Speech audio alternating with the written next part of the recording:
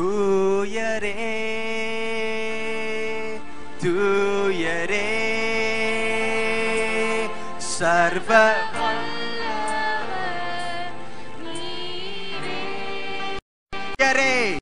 தூய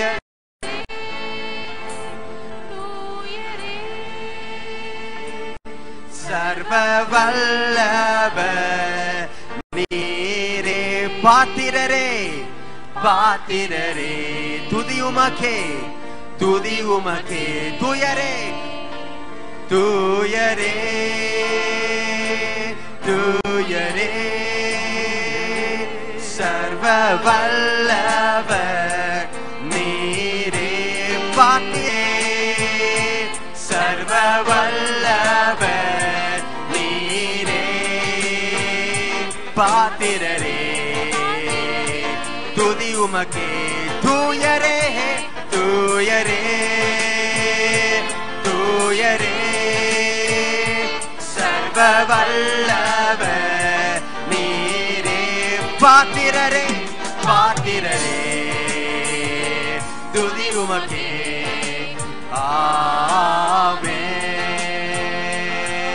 ஆமென் ஹalleluya hallelujah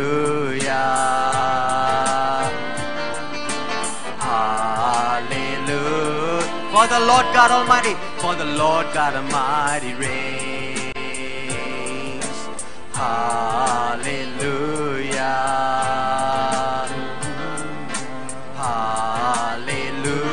hallelujah for the Lord God Almighty reigns hallelujah lift your hand and say you are holy holy are you Lord God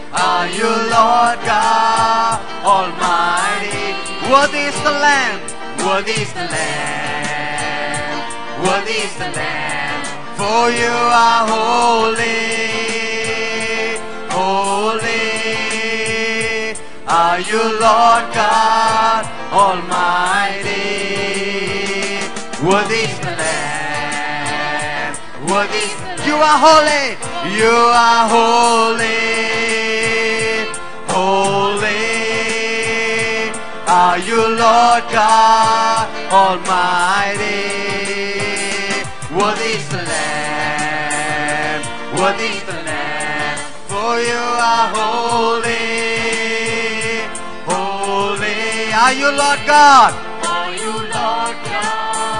Almighty worthy is the Lamb worthy is the Lamb worthy is the Lamb amen hallelujah hallelujah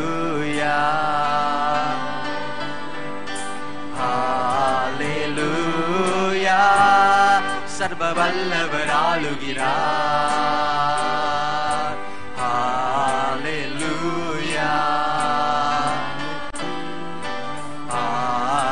hallelujah சர்வ வல்லவர் ஆளுகிறார்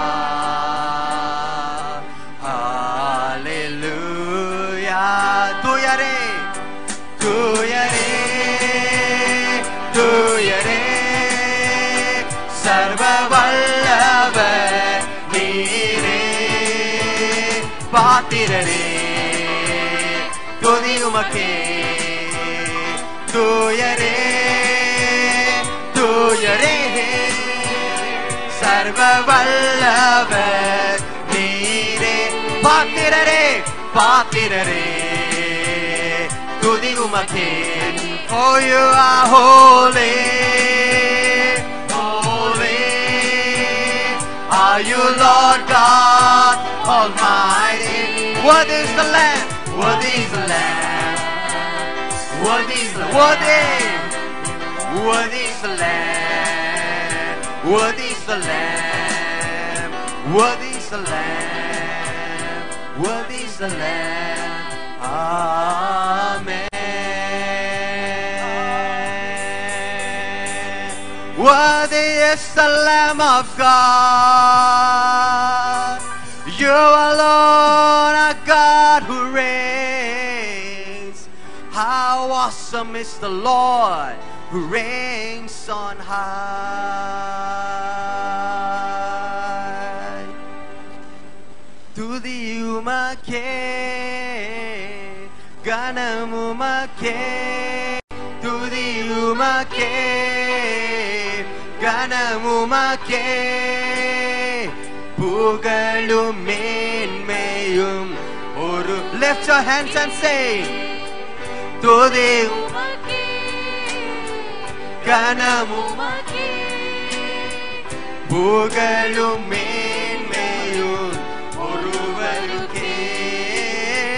துதி உமக்கே, கனம் உமக்கே, புகழும் மேன்மையும் ஒருவர். துதி உமக்கே, துதி உமக்கே, கனம் உமக்கே, புகழும் மேன்மையும் ஒருவருக்கே. துதி உமக்கே, கனம் உமக்கே, புகழும் மேன்மையும் ஒருவருக்கே. நீங்க பாடுங்க. துதி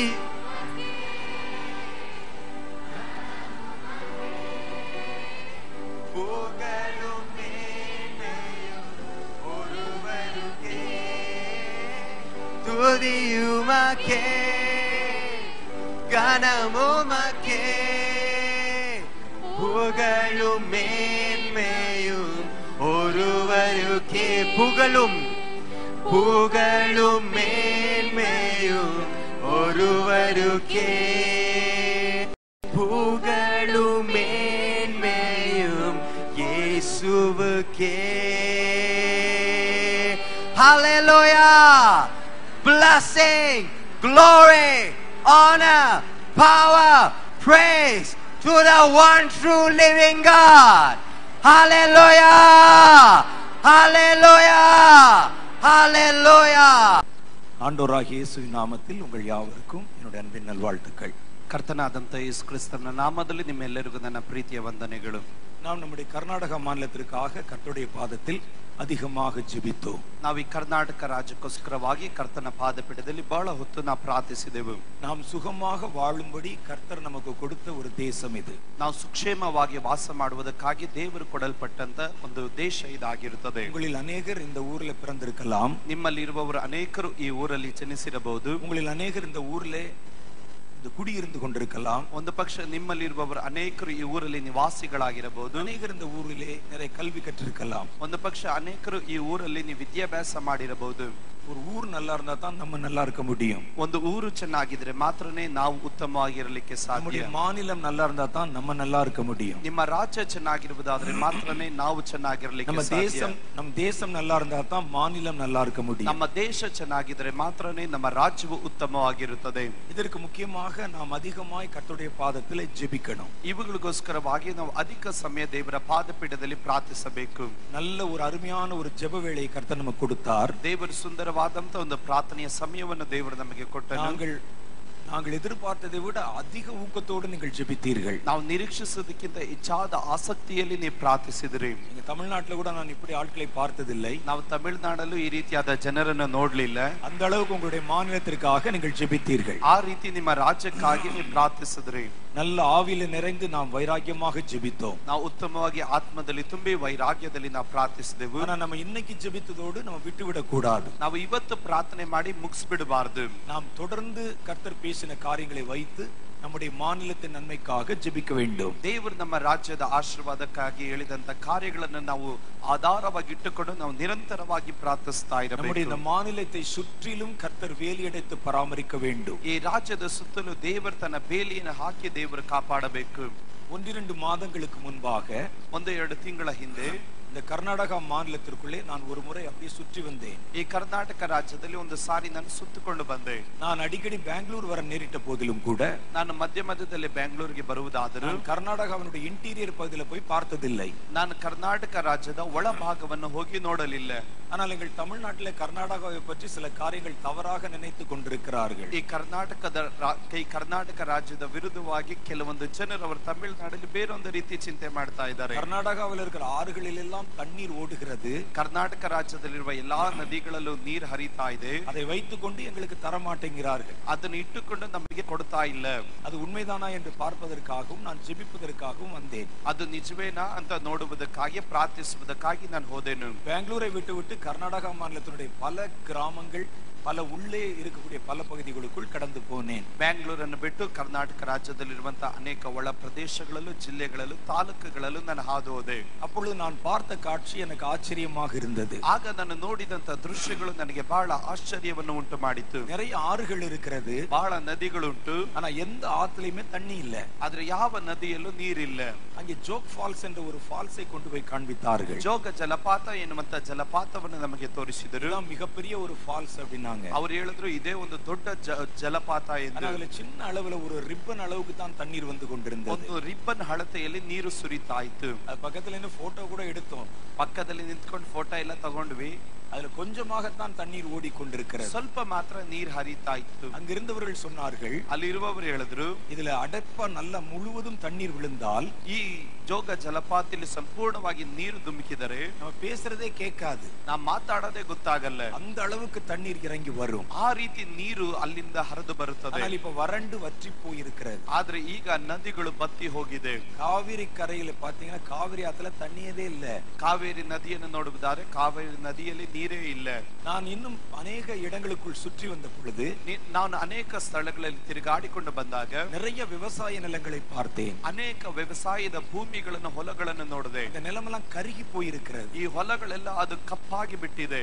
ராணி பென்னூர் என்ற அந்த பகுதிகளுக்கெல்லாம் கடந்து போனோம். ರಾಣಿ ಬೆನ್ನೂರು ಎಂದು ಕರೆಯಲ್ಪಡುವ ಸ್ಥಳಗಳಲ್ಲಿ ಹೋದೆ. அந்த பகுதிகளில் நிறைய விவசாய நிலங்கள் இருக்கிறது. ಅಲ್ಲಿನ ಜಾಗದಲ್ಲಿ ಅನೇಕ ವ್ಯವಸಾಯಗಳ ಭೂಮಿಗಳು ಉಂಟು. அந்த பூமி கருப்பாய் மாறி ಆ இருக்கிறது. ಭೂಮಿ ಎಲ್ಲ ಕಪ್ಪಾಗಿ ಬಿಟ್ಟಿದೆ. வெடித்து வெடித்து காணப்படுகிறது. ಅಲ್ಲಿ ಎಲ್ಲವೂ ಬರಡಾಗಿ ಕಾಣಲ್ಪಡುತ್ತಾ ಇದೆ. குச்சி குச்சியாய் நின்று கொண்டிருக்கிறது. ಅವೆಲ್ಲ ಬೆಳೆಗಳು ಅದು ಕಟ್ಟಿಯಾಗಿ ನಿಂತಿದೆ. நான் நினைத்தேன் இவர்களுக்கே குடிக்க தண்ணி இல்ல. ನಾನು ಕೇಳಿದೆ, ಇವರಿಗೆ ಕುಡಿಯೋದಕ್ಕೆ ನೀರಿಲ್ಲ. நாம் இதுவரைக்கும் பெங்களூரை பார்த்துவிட்டு இதுதான் கர்நாடகா என்று நினைத்துக் கொண்டிருக்கிறோம். ನಾವು ಇದುವರೆಗೂ ಬೆಂಗಳೂರನ್ನು ನೋಡಿ ಇದನ್ನೇ ಕರ್ನಾಟಕ ಎಂದು ಭಾವಿಸಿಕೊಳ್ತಾ ಇದ್ವಿ. பெங்களூர் என்பது கர்நாடகாவில் இருக்கிற ஒரு நகரம் மாத்திரம்தான். ಬೆಂಗಳೂರು ಪಟ್ಟಣ ಎನ್ನುವುದು ಕರ್ನಾಟಕದಲ್ಲಿರುವಂತ ಒಂದು ಪಟ್ಟಣ ಮಾತ್ರ. இதை தாண்டி இன்னும் நிறைய இருக்கிறது.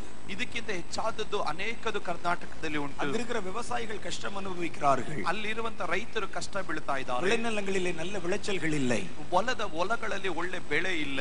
நான் பார்க்கிற எல்லா இடத்திலும் போய் சொன்னேன். ನಾನು ನೋಡಿದಂತ ಎಲ್ಲಾರ ಬಳಿಯಲ್ಲಿ ಹೋಗಿ ಹೇಳಿದೆ, அந்த காவிரி கரை நல்ல நிரம்பணும். ಆ ಕಾವೇರಿ ನದಿ ಚೆನ್ನಾಗಿ ತುಂಬಬೇಕು. காவிரியில தண்ணி வரணும். ಕಾವೇರಿಗೆ ನೀರು ಬರಬೇಕು. நல்ல தண்ணி வரத்து வந்ததுன்னா தண்ணி யாரும் கட்டி வைக்க மாட்டாங்க. ಚೆನ್ನಾಗಿ ನೀರು ಬಂದ್ರೆ ಆ ನೀರನ್ನು ಯಾರು ಹಿಡಿದಿಡೋಕ್ ಆಗೋದಿಲ್ಲ. அதை கண்டிப்பாய் திறந்து விடுவார்கள். ಅದು ನಿಶ್ಚಯವಾಗಿ ಹಣೆಕಟ್ಟನ್ನು ತೆರೆದು ಬಿಡುತ್ತಾರೆ. இதை நாம் ஆண்டவரிடத்திலே ஜெபித்தால் மாத்திரம்தான் இது சாத்தியமாகும். ಇದು ಕರ್ತನ ಬಳಿಯಲ್ಲಿ ನಾವು ಪ್ರಾರ್ಥಿಸುವುದಾದ್ರೆ ಮಾತ್ರನೇ ಇದು ಸಾಧ್ಯವಾಗುತ್ತದೆ. இது போன்ற இயற்கை சார்ந்த காரியங்களிலே கவர்மெண்ட் ஒண்ணும் செய்ய முடியாது. ಈ ರೀತಿ ಪ್ರಕೃತಿ ಸಂಬಂಧವಾದಂತ ಕಾರ್ಯಗಳಿಗೆ ಸರ್ಕಾರ ಏನು ಮಾಡಕ್ ಆಗೋದಿಲ್ಲ. ஒரு முறை இஸ்ரவேல் தேசத்தில் ஒரு பெரிய பஞ்சம் உண்டாயிற்று. ಒಂದು ದಿವಸ ಇಸ್ರಾಯೇಲ್ ದೇಶದಲ್ಲಿ ಒಂದು ಬರ ಉಂಟಾಯಿತು.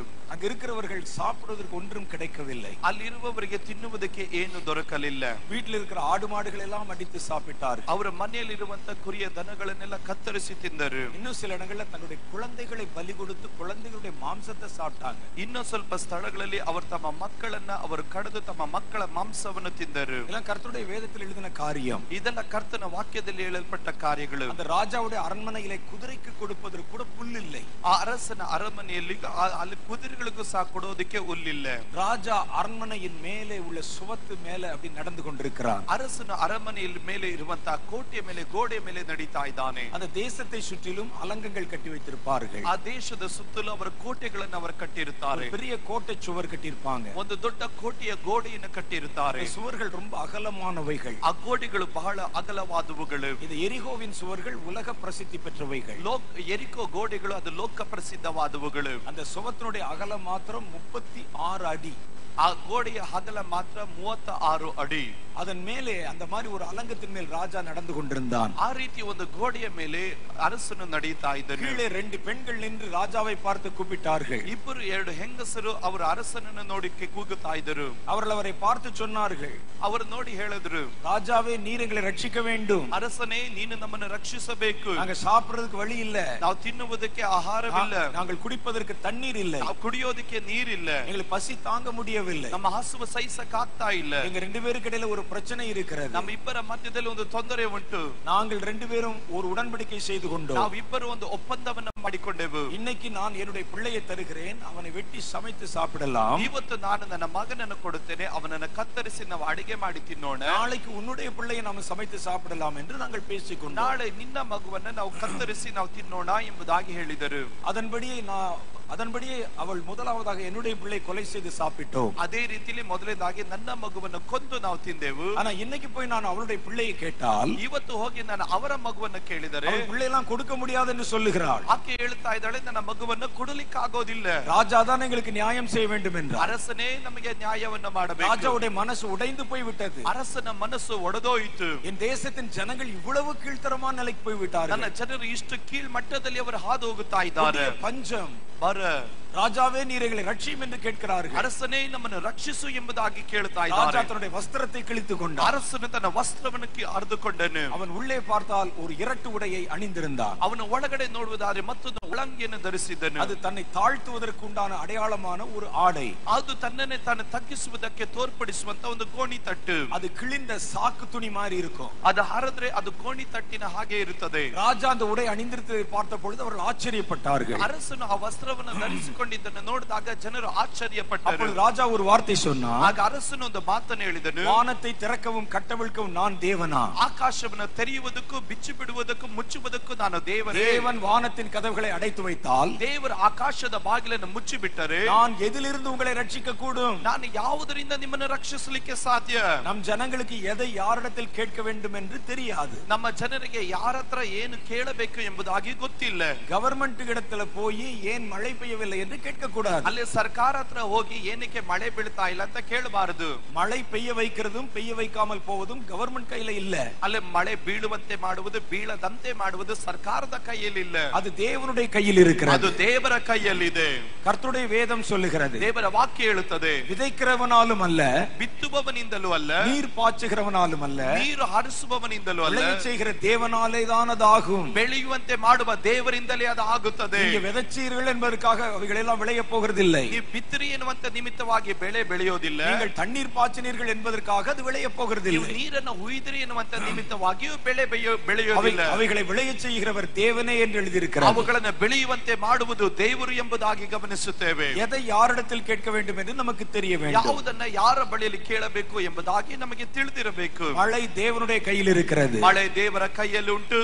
விளைச்சல்கள் தேவனுடைய கையில் இருக்கிறது. ಬೆಳೆಯು ದೇವರ ಕೈಗಳಲ್ಲಿ ஒரு ಉಂಟು. தேசத்தை செழிக்க வைப்பது தேவனுடைய கையில் இருக்கிறது. ದೇಶವನ್ನು ಸಮೃದ್ಧಿಕರವಾಗಿ ಮಾರ್ಪಡಿಸುವುದು ದೇವರ ಕೈಯಲ್ಲಿ ಉಂಟು. ஆகவேதான் நம்முடைய விண்ணப்பங்களை கர்த்தரிடத்திலே நாம் தெரிவிக்கிறோம். ಆದುದರಿಂದ ನಮ್ಮ ವಿಜ್ಞಾಪನೆಗಳನ್ನು ನಾವು ದೇವರ ಮುಂಭಾಗದಲ್ಲಿ ಸಲ್ಲಿಸುತ್ತೇವೆ. நீங்கள் ஊக்கமாக அந்த காரியத்திற்காக ஜெபித்தீர்கள். ನೀವು ಆಸಕ್ತಿಯಿಂದ ಈ ವಿಷಯಗಳಿಗಾಗಿ ನೀವು ಪ್ರಾರ್ಥಿಸಿದಿರಿ. ஒரு தேசத்துக்குள்ளே ஜெபிக்கிறவர்கள் இருந்தால் அந்த தேசத்திற்கு ஆசீர்வாதம். ಒಂದು ದೇಶದಲ್ಲಿ ಪ್ರಾರ್ಥನೆ ಮಾಡುವವರು ಇರುವುದಾದರೆ ಆ ದೇಶಕ್ಕೆ ಅದೊಂದು ಆಶೀರ್ವಾದ. அதிலே கிறிஸ்தவர்கள் தேசத்தை குறித்து அக்கறை உள்ளவர்கள். ಕ್ರೈಸ್ತರು ಅವರ ದೇಶದ ಕುರಿತಾಗಿ ಮಮತೆ ಉಳ್ಳವರು. மற்ற எல்லோரை காட்டிலும் தங்கள் தேசத்திற்காக உத்தரவாதம் பண்ணுகிறவர்கள். ಬೇರೆ ಎಲ್ಲದಕ್ಕಿಂತ ಹೆಚ್ಚಾಗಿ ತಮ್ಮ ದೇಶಕ್ಕಾಗಿ ಅವರು ವಿಜ್ಞಾಪಿಸುವವರು. அவர்கள் தாங்கள் கூடி வரும் பொழுதெல்லாம் தேவனுடைய சமூகத்தில் தங்கள் தேசத்திற்காக மன்றாடுகிறவர்கள். ಅವರುಗಳು ಕೂಡಿ ಬಂದಾಗೆಲ್ಲ ಅವರು ತಮ್ಮ ದೇಶಕ್ಕಾಗಿ ಅವರು ವಿಜ್ಞಾಪನೆ ಮಾಡುತ್ತಾರೆ. இந்த அரசாங்கம் அவர்களை தொந்தரவு செய்யக்கூடாது. ಈ ಸರ್ಕಾರ ಅವರನ್ನು ತೊಂದರೆ ಮಾಡಬಾರದು. அவர்கள் மூலம் நம்முடைய தேசம் ஆசீர்வதிக்கப்படும். ಅವರ ಮುಖಾಂತರವಾಗಿ ದೇಶ ಆಶೀರ್ವದಿಸಲ್ಪಡುತ್ತದೆ. நீங்கள் செய்த ஜெபங்கள் எல்லாவற்றையும் கர்த்தர் கவனித்திருக்கிறார். ಮಾಡಿದಂತ ಎಲ್ಲಾ ಪ್ರಾರ್ಥನೆಯನ್ನು ಕರ್ತನು ಗಮನಿಸಿದ್ದಾನೆ. நான் கர்நாடக மாநிலத்துக்குள்ள எல்லாம் உள்ளே நுழைந்து வந்தேன். ನಾನು ಕರ್ನಾಟಕ ರಾಜ್ಯದ ಒಳಗಡೆ ಎಲ್ಲ ನುಗ್ಗಿ ತಿರುಗಾಡಿ ಬಂದೆ. ஆறுகள் வறண்டிருக்கிறதை பார்த்துவிட்டு வந்தேன். ಈಗ ನದಿಗಳು ಒಣಗಿರುವುದನ್ನು ನೋಡಿದೆನು. நான் அதிகமாக இதற்காக ஜெபித்தேன். ನಾನು ಅಧಿಕವಾಗಿ ಅದಕ್ಕಾಗಿ ಪ್ರಾರ್ಥಿಸಿದೆನು. கர்நாடகாவில் நல்ல மழை பொழி வந்தா தான் தமிழ்நாட்டுக்கு நல்ல தண்ணி கிடைக்கும். ಕರ್ನಾಟಕದಲ್ಲಿ ಒಂದು ಒಳ್ಳೆ ಮಳೆ ಬಿದ್ದರೆ ಮಾತ್ರನೇ ಈಗ ತಮಿಳುನಾಡಿಗೆ ನೀರು ಸಿಗುತ್ತದೆ. ஆகவே நீர் கர்நாடகாவை ஆசீர்வதிக்க வேண்டும் என்று நாங்கள் ஜெபித்து வருகிறோம். ಆದ್ದರಿಂದ ಕರ್ನಾಟಕವನ್ನು ಆಶೀರ್ವಾದ ಮಾಡು ಎಂಬುದಾಗಿ ಪ್ರಾರ್ಥಿಸಿದ್ದೇವೆ. ಪ್ರಾರ್ಥಿಸಿದ್ದೇನೆ. ஆனால் நான் இன்றைக்கு ஒரு செய்தியை கேள்விப்பட்டேன். ಆದ್ರೆ ಇವತ್ತು ನಾನು ಒಂದು ಸಂದೇಶ ಕೇಳಿದೆ. காவிரியின் அணை அளவுக்கு அதிகமாய் நிரம்பிக் கொண்டே வருகிறது. ಕಾವೇರಿ ಅಲ್ಲಿ ಅಣೆಕಟ್ಟು ನದಿ ಅದು ಅಳತೆಗಿಂತ ಹೆಚ್ಚಾಗಿ ಅದು ನೀರಿಂದ ತುಂಬುತ್ತಾ ಇದೆ. நான் இந்த செய்தியை பற்றி பக்கத்தில் இருந்த சகோதரரிடத்தில் கேட்டேன். ನಾನು ಈ ಸಂದೇಶ ವಾರ್ತೆಯ ಕುರಿತಾಗಿ ಪಕ್ಕದಲ್ಲಿರುವ ಸಹೋದರರ ಬಳಿಯಲ್ಲಿ ಕೇಳಿದೆ. அந்த அளவுக்கு பெரிய மழை பொழிவு ஒன்று உண்டாகவில்லை என்று. ಆ ರೀತಿ ಒಂದು ದೊಡ್ಡ ಮಳೆಯನ್ನು ಬಿದ್ದಿಲ್ವಲ್ಲ. அதற்கு அவர் சொன்னார், அவர் அதை ಕೇಳಿದ್ರು, என்ன நடந்தது என்று தெரியவில்லை, ಏನ್ ನಡೀತು ಅಂತ ಗೊತ್ತಿಲ್ಲ. அந்த ನೀರ್ ಸೇகರಿப்பு அதிகமாய் சேகரிக்கப்பட்டிருக்கிறது. ಆ ನೀರನ್ನು ಒಟ್ಟಾಗಿ ಶೇಖರಿಸುವಂತ ಸ್ಥಳದಲ್ಲಿ ನೀರು ಅಧಿಕವಾಗುತ್ತಾ ಇದೆ. அதனால சீக்கிரமே திறந்து விட போறாங்க. ಆದ್ರಿಂದ ಅತಿ ಬೇಗನೆ ತೆರೀಲಿಕ್ಕೆ ಹೋಗುತ್ತಾರೆ. நீங்க ಸ್ಟ್ರೈಕ್ பண்ண வேண்டியதில்ல, ಇನ್ನು ನೀವು ಕಾಯತಕ್ಕದ ಸ್ಟ್ರೈಕ್ ಮಾಡೋ ಅವಶ್ಯಕತೆ ಇಲ್ಲ, சண்டை போட வேண்டியதில்ல, ಜಗಳ ಮಾಡೋ ಅವಶ್ಯಕತೆ ಇಲ್ಲ. கர்த்தர் வானத்தின் மதகுகளை திறந்தார், ಕರ್ತನ ಆಕಾಶದ ಬಾಗಿಲನ್ನು ತೆರೆದಿದ್ದಾನೆ. எல்லாம் தன்னால் கிடைத்து விடும். ಎಲ್ಲವೂ ಚೆನ್ನಾಗಿ ತಾನಾಗೆ ನಡೆಯುತ್ತದೆ.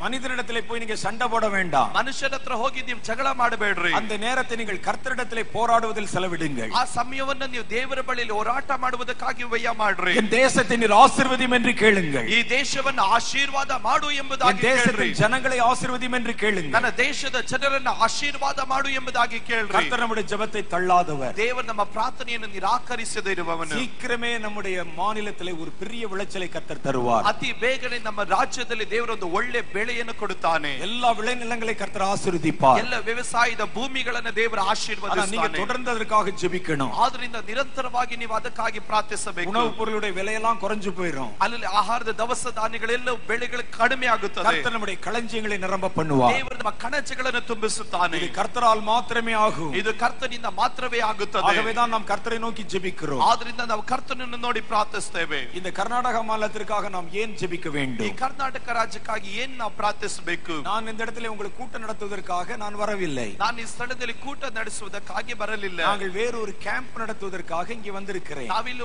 ಬೇರೊಂದು ಕ್ಯಾಂಪ್ ನಡೆಸುವುದಕ್ಕಾಗಿ ಬಂದಿದ್ದೇವೆ. 4 நாட்கள் வாலிபர்களுக்கான ஒரு முகாம் நடைபெறுகிறது. 4 ದಿವಸಗಳು ಯವನಸ್ಥರಿಗಾಗಿ ಒಂದು ಸಮ್ಮೇಳನ ನಡೆಯಿತು. நான் பொதுவாகவே அந்த முகாம்கள் நடந்து முடிந்த உடனே என்னுடைய ஊருக்கு போய் விடுவேன். ನಾನು ಸಾಧಾರಣವಾಗಿ ಈ ಸಮ್ಮೇಳನಗಳನ್ನು ಮುಗಿಸಿಕೊಂಡು ನಾನು ಮುಗಿದ ತಕ್ಷಣ ಮನೆಗೆ ಹೋಗ್ಬಿಡುತ್ತೇನೆ. நண்பர்கள் எல்லாம் ஊருக்கு போய் விட்டார்கள் பாருங்க. ನೋಡ್ರಿ, ನಮ್ಮ ಸ್ನೇಹಿತರೆಲ್ಲ ಮನೆಗೆ ಹೋದ್ರು ನೋಡ್ರಿ. நாங்க 4 நாள் உட்கார்ந்து இருக்கிறோம். ನಾವು 4 ದಿವಸ ಇದ್ದೇವೆ. சீக்கிரம் ஊருக்கு போகணும்னு நினைப்பேன் நான்.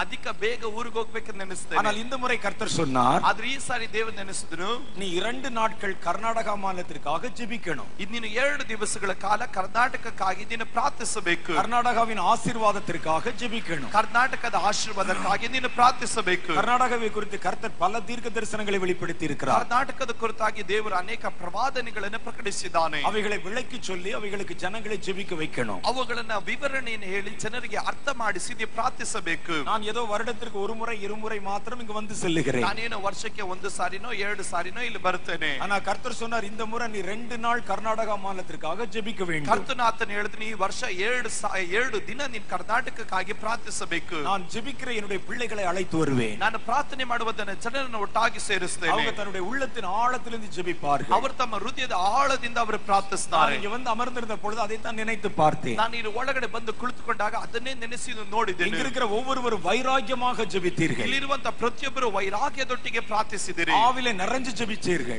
ಆತ್ಮದಲ್ಲಿ ತುಂಬಿ ಪ್ರಾರ್ಥಿಸಿದಿರಿ. உங்க சொந்த பிரச்சனைக்கு ஜெபிப்பதை விட அதிகமாக ஜெபித்தீர்கள். ನಿಮ್ಮ ಸ್ವಂತ ತೊಂದರೆಗಳಿಗಿಂತ ಪ್ರಾರ್ಥನೆ ಮಾಡುವುದಕ್ಕಿಂತ ಹೆಚ್ಚಾಗಿ ನೀವು ಪ್ರಾರ್ಥಿಸಿದಿರಿ. கர்த்தர் இதைத்தான் எதிர்பார்க்கிறார். ಕರ್ತನು ಇದನ್ನೇ ನಿರೀಕ್ಷಿಸ್ತಾ ಇದ್ದಾನೆ. கர்த்தர் கர்நாடக மாநிலத்தை நேசிக்கிறார். ಕರ್ತನು ಕರ್ನಾಟಕ ರಾಜ್ಯವನ್ನು ಪ್ರೀತಿಸುತ್ತಾನೆ. கர்த்தர் ஆந்திராவை நேசிக்கிறார். ಕರ್ತನು ಆಂಧ್ರವನ್ನು ಪ್ರೀತಿಸುತ್ತಾನೆ. கர்த்தர் தமிழ்நாட்டை நேசிக்கிறார். ಕರ್ತನು ತಮಿಳುನಾಡನ್ನು ಪ್ರೀತಿಸುತ್ತಾನೆ. கர்த்தர் கேரளாவை நேசிக்கிறார். ಕರ್ತನು ಕೇರಳವನ್ನು ಪ್ರೀತಿಸುತ್ತಾನೆ.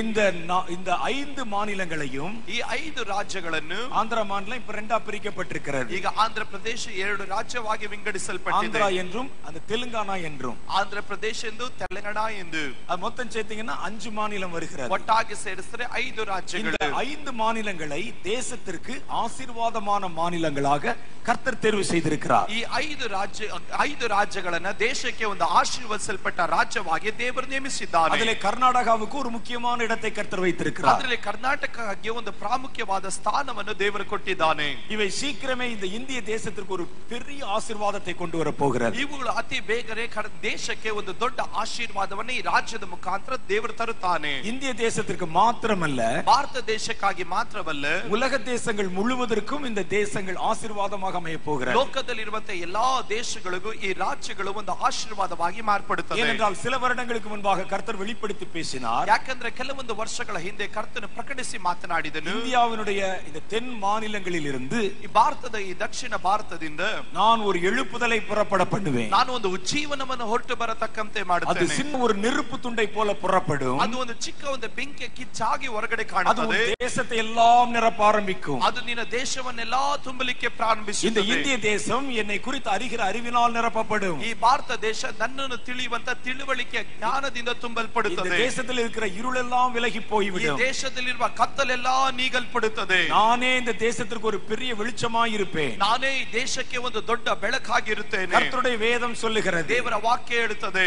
அவர் ஆதியிலே இருக்கிற அவர் பிரகாசமான வெளிச்சமாய் இருக்கிறார். ಆತನ ಆದಿಯಿಂದಲೂ ಆತನ ಬಹಳ ಬೆಳಕುಳ್ಳಂತ ಪ್ರಕಾಶವುಳ್ಳವನಾಗಿದ್ದಾನೆ. நான் உலகத்திற்கு ஒளியாய் இருக்கிறேன் என்று கர்த்தர் சொன்னார். ಕರ್ತನು ಹೇಳಿದನು ನಾನೇ ಲೋಕಕ್ಕೆ ಬೆಳಕು ಎಂಬುದಾಗಿ. உலகத்தில் வந்து எந்த மனிதனையும் பிரகாசிப்பிக்கிற மெய்யான ஒளியே அந்த ஒளி என்று இயேசுவை குறித்து எழுதப்பட்டிருக்கிறது. ಲೋಕದಲ್ಲಿರುವಂತ ಎಲ್ಲಾ ಮನುಷ್ಯರನ್ನ ಪ್ರಕಾಶಿಸತಕ್ಕಂತ ನಿಜವಾದಂತ ಬೆಳಕು ಅದು ಯೇಸುವೇ ಆ ಬೆಳಕು ಎಂಬುದಾಗಿ ಹೇಳುತ್ತದೆ. இயேசு ஒரு வீட்டிற்குள் இருந்தால் அந்த வீட்டிற்குள்ளே வெளிச்சமாய் மாறி விடுகிறது. ಯೇಸು ಸ್ವಾಮಿ ಒಬ್ಬರ ಮನೆಯಲ್ಲಿ ಇರುವುದಾದ್ರೆ ಆ ಮನೆ ಬೆಳಕಾಗಿ ಮಾರ್ಪಡುತ್ತದೆ. இயேசு ஒரு மனிதனுக்குள் இருந்தால் அவனுக்குள் இருக்கிற இருளெல்லாம் விலகி அவன் வெளிச்சமாய் மாறி விடுகிறான். ಯೇಸು ಒಬ್ಬ ಮನುಷ್ಯನ ಒಳಗಡೆ ಇರುವುದಾದ್ರೆ ಆ ಮನುಷ್ಯನ ಒಳಗಡೆ ಇರುವ ಎಲ್ಲಾ ಕತ್ತಲು ನೀಗಲ್ಪಟ್ಟು ಅವನಲ್ಲಿ ಬೆಳಕು ಉಂಟಾಗುತ್ತದೆ. இயேசு ஒரு பட்டணத்தில் இருந்தால் அந்த பட்டணமே பிரகாசமாய் மாறி விடுகிறது. ಯೇಸು ಸ್ವಾಮಿ ಒಂದು ಪಟ್ಟಣದಲ್ಲಿ ಇರುವುದಾದ್ರೆ ಆ ಪಟ್ಟಣ ಪೂರ್ತಿಯಾಗಿ ಬೆಳಕಾಗಿ ಮಾರ್ಪಡುತ್ತದೆ. கர்த்தர் சொல்லி இருக்கிறார் நான் இந்தியாவிலே பிரகாசிக்க போகிறேன். ಕರ್ತನು ತಾನು ಹೇಳಿದ್ದಾನೆ ನಾನು ಈ ಭಾರತದಲ್ಲಿ ಪ್ರಕಾಶಿಸಲಿಕ್ಕೆ ಹೋಗುತ್ತೇನೆ. இந்தியாவிலே இருக்கிற இருளெல்லாம் துரத்த போகிறேன். ಭಾರತದಲ್ಲಿ ಇರುವಂತ ಕತ್ತಲೆಲ್ಲ ನಾನು ಅಟ್ಟಿ ಬಿಡುತ್ತೇನೆ. எத்தனை பொல்லாத அசுத்தாவிகள், ಎಲ್ಲ ದುರಾತ್ಮ ಸೈನ್ಯಗಳು, எத்தனை பொல்லாத பில்லி சூனிய ஆவிகள், ಎಷ್ಟೋ ಮಾಟ ಮಂತ್ರದ எத்தனை ದುರಾತ್ಮಗಳು, பொல்லாத கொலைவெறியின் ஆவிகள், ಎಷ್ಟೋ ಕೊಲೆ ಪಾತಕಗಳ ಆತ್ಮಗಳು கடவுள் என்று நினைத்து எதையோ வணங்கி கொண்டிருக்கிறார்கள். ದೇವರಂತ ನೆನೆಸಿ ಏನೇನಕ್ಕೋ ಅಡ್ಡ ಬೀಳ್ತಾ ಇದ್ದಾರೆ. அறியாமையின் இருளிலே சிக்கி இருக்கிறார்கள். ಗೊತ್ತಿಲ್ಲದಂತೆ ಕತ್ತಲಲ್ಲಿ ಸಿಕ್ಕಾಕಿಕೊಂಡಿದ್ದಾರೆ. இந்த தேசம் இருளினால் மூழ்கி இருக்கிறது. ಈ ದೇಶವು ಕತ್ತಲಲ್ಲಿ ಮುಳುಗಿ ಹೋಗಿದೆ. ஆனால் சீக்கிரமே இந்த தேசத்திலே என்னுடைய வெளிச்சம் உதிக்க போகிறது. ಆದ್ರೆ ಅತಿ ಬೇಗನೆ ಈ ದೇಶದಲ್ಲಿ ಒಂದು ಬೆಳಕು ಉದಯಿಸಲಿಕ್ಕೆ ಹೋಗುತ್ತದೆ. அதை நான் தென் மாநிலங்களிலிருந்து புறப்பட பண்ணுவேன். ಅವುಗಳನ್ನು ನಾನು ದಕ್ಷಿಣ ಭಾರತದಿಂದ ಹೊರಗಡೆ ತರುತ್ತೇನೆ. அதை இந்தியா முழுவதும் எழும்பி வர பண்ணுவேன். ಅದು ಭಾರತ ಪೂರ್ತಿಯಾಗಿ ಹೇಳತಕ್ಕಂತೆ ಮಾಡುತ್ತೇನೆ. இது கர்த்தர் நமக்கு கொடுத்திருக்கிற வாக்குத்தத்தம். ಕರ್ತನು ನಮಗೆ ಕೊಡಲ್ಪಟ್ಟ ವಾಗ್ದಾನ. இந்த வாக்குத்தத்தம் கர்நாடகா மாநிலத்திற்கு உரியது. ಈ ವಾಗ್ದಾನ ಕರ್ನಾಟಕ ರಾಜ್ಯಕ್කුಳ್ಳದ್ದು. இந்த வாக்குத்தத்தம் தமிழ்நாட்டிற்கு உரியது. ಈ ವಾಗ್ದಾನ ತಮಿಳುನಾಡಿಗೆ ಉಳ್ಳದ್ದು. இந்த வாக்குத்தத்தம் ஆந்திரா தெலுங்கானா கேரளாவுக்கும் உரியது. ಈ ವಾಗ್ದಾನ ಆಂಧ್ರ ಮತ್ತು ತೆಲಂಗಾಣ ಮತ್ತು ಕೇರಳಕ್ಕೆ ಉಳ್ಳದ್ದು. ஏனென்றால் இவைகளெல்லாம் இணைந்துதான் தென் மாநிலங்கள் என்று சொல்லப்படுகிறது. ಕಾರಣವೇನೆಂದ್ರೆ ಇವುಗಳೆಲ್ಲ ಒಟ್ಟಾಗಿ ಸೇರಿನೇ ದಕ್ಷಿಣ ಭಾರತ ಎಂಬುದಾಗಿ ಕರೆಯುತ್ತಾರೆ. இந்த தென்னிந்தியாவில் இருந்துதான் ஒரு எழுப்புதல் புறப்பட ಈ போகிறது. ದಕ್ಷಿಣ ಭಾರತದಿಂದಲೇ ಒಂದು ಉಜ್ಜೀವನವು ಹೊರಟು ಬರಲಿಕ್ಕೆ ಹೋಗುತ್ತದೆ. கர்த்தர் அந்த வாக்குத்தத்தத்தை நமக்காக கொடுத்திருக்கிறார். ಕರ್ತನು ಆ ವಾಗ್ದಾನವನ್ನು ನಮಗಾಗಿ ಕೊಟ್ಟಿದ್ದಾನೆ. ஆனால் ஒரு காரியத்தை நீங்கள் பார்க்க வேண்டும். ಆದ್ರೆ ಒಂದು ಕಾರ್ಯವನ್ನು ನೀವು ನೋಡಬೇಕು. கர்த்தர் யாரை ஆசீர்வதிப்பேன் என்று சொல்லுகிறாரோ ದೇವರು ಯಾರನ್ನ ಆಶೀರ್ವಾದ ಮಾಡುತ್ತೇನೆ ಎಂಬುದಾಗಿ ಹೇಳಿದ್ದಾನೋ சாத்தான் அவர் மேலதான் கண்ணை வைப்பான். ಸೈತಾನನ ಅವರ ಮೇಲೆನೇ ಕಣ್ಣಿಡುತ್ತಾನೆ. சாத்தான் எந்த குடும்பத்தை ஆண்டவர் எந்த குடும்பத்தை ஆசீர்வதிப்பேன் என்று சொல்வாரோ ದೇವರು ಯಾವ ಕುಟುಂಬವನ್ನು ಆಶೀರ್ವಾದ ಮಾಡುತ್ತೇನೆ ಎಂಬುದಾಗಿ சாத்தான் ಹೇಳ್ತಾನೋ அந்த குடும்பத்தை எப்படியாவது கெடுக்க வேண்டும் என்று முயற்சி பண்ணுவான். ಸೈತಾನನ ಆ ಕುಟುಂಬನ ಯಾವುದಾದ್ರೂ ರೀತಿಯಲ್ಲಿ ಕೆಡಿಸಬೇಕೆಂಬುದಾಗಿ ಪ್ರಯತ್ನಿಸ್ತಾನೆ. ஒரு காலத்திலே 400 வருடங்கள் இஸ்ரவேல் ஜனங்கள் எகிப்திலே அடிமையாய் இருந்தார்கள். ಒಂದು ಕಾಲಘಟ್ಟದಲ್ಲಿ ಇಸ್ರಾಯೇಲ್ ಜನರು 400 ವರ್ಷಗಳ ಕಾಲ ಅವರು ದಾಸರಾಗಿದ್ದರು. அவருடைய ஆதி பிதாவாகிய ஆபிரகாமுக்கே அந்த காரியம் வெளிப்படுத்தப்பட்டிருந்தது. ಅವರ ಮೂಲ ಪಿತ್ರನಾಗಿರುವಂತ ಅಬ್ರಹಾಮನಿಗೆ ಈ ಸಂಗತಿ ಪ್ರಕಟಿಸಲ್ಪಟ್ಟಿತು. உன்னுடைய சந்ததியினர் 400 வருடம் எகிப்திலே அடிமைகளாக இருப்பார்கள் என்று அவர் சொன்னார். ನಿನ್ನ ಸಂತತಿಗಳು 400 ವರ್ಷಗಳ ಕಾಲ ಐಗುಪ್ತದಲ್ಲಿ ದಾಸರಾಗಿರುತ್ತಾರೆ ಎಂಬುದಾಗಿ ಹೇಳಿದರು. 400 வருஷம் முடிவிலே நான் அவர்களை அழைத்துக் கொண்டு பாலும் தேனும் ஓடுகிற கானான் தேசத்துக்கு கொண்டு வருவேன். 400 ವರ್ಷಗಳ ಆದ ಮೇಲೆ ನಾನು ಅವರನ್ನ ಹಾಲು ಜೇನು ಹರಿಯುವಂತ ಕಾನಾನ್ ದೇಶಕ್ಕೆ ನಾನು ಅವರನ್ನು ಕರೆದುಕೊಂಡು ಬರುತ್ತೇನೆ. அதே கர்த்தர் சொன்ன காரியம் அதே போல நடந்தது. ಕರ್ತನು ಹೇಳಿದಂತ ಕಾರ್ಯವೂ ಅದೇ ರೀತಿ ನಡೆಯಿತು. இஸ்ரவேல் சந்ததியினர் எகிப்து தேசத்தில் 400 வருடம் அடிமையாய் இருந்தார்கள். ಇಸ್ರಾಯೇಲ್ ಸಂತತಿಗಳು 400 ವರ್ಷಗಳ ಕಾಲ ಅವರ ಐಗುಪ್ತದಲ್ಲಿ ಅವರು ದಾಸರಾಗಿದ್ದರು. 400வது வருடம் முடியும் போது 400ನೇ ವರ್ಷ ಮುಗಿದಾಗ அவர்களை மீட்டு கொண்டு வர வேண்டிய ஒரு ரட்சகன் அவர் நடுவிலே பிறந்தான். ಅವರನ್ನ ಮತ್ತೊಂದು ಅವರತೆ ಬಿಡಿಸಿ ಹೊರಗಡೆ ಕರೆತರತಕ್ಕಂತ ಒಂದು ರಕ್ಷಕನು ಅವರಲ್ಲಿ ಹುಟ್ಟಿದನು. அவனுக்கு பேர் மோசே என்பது.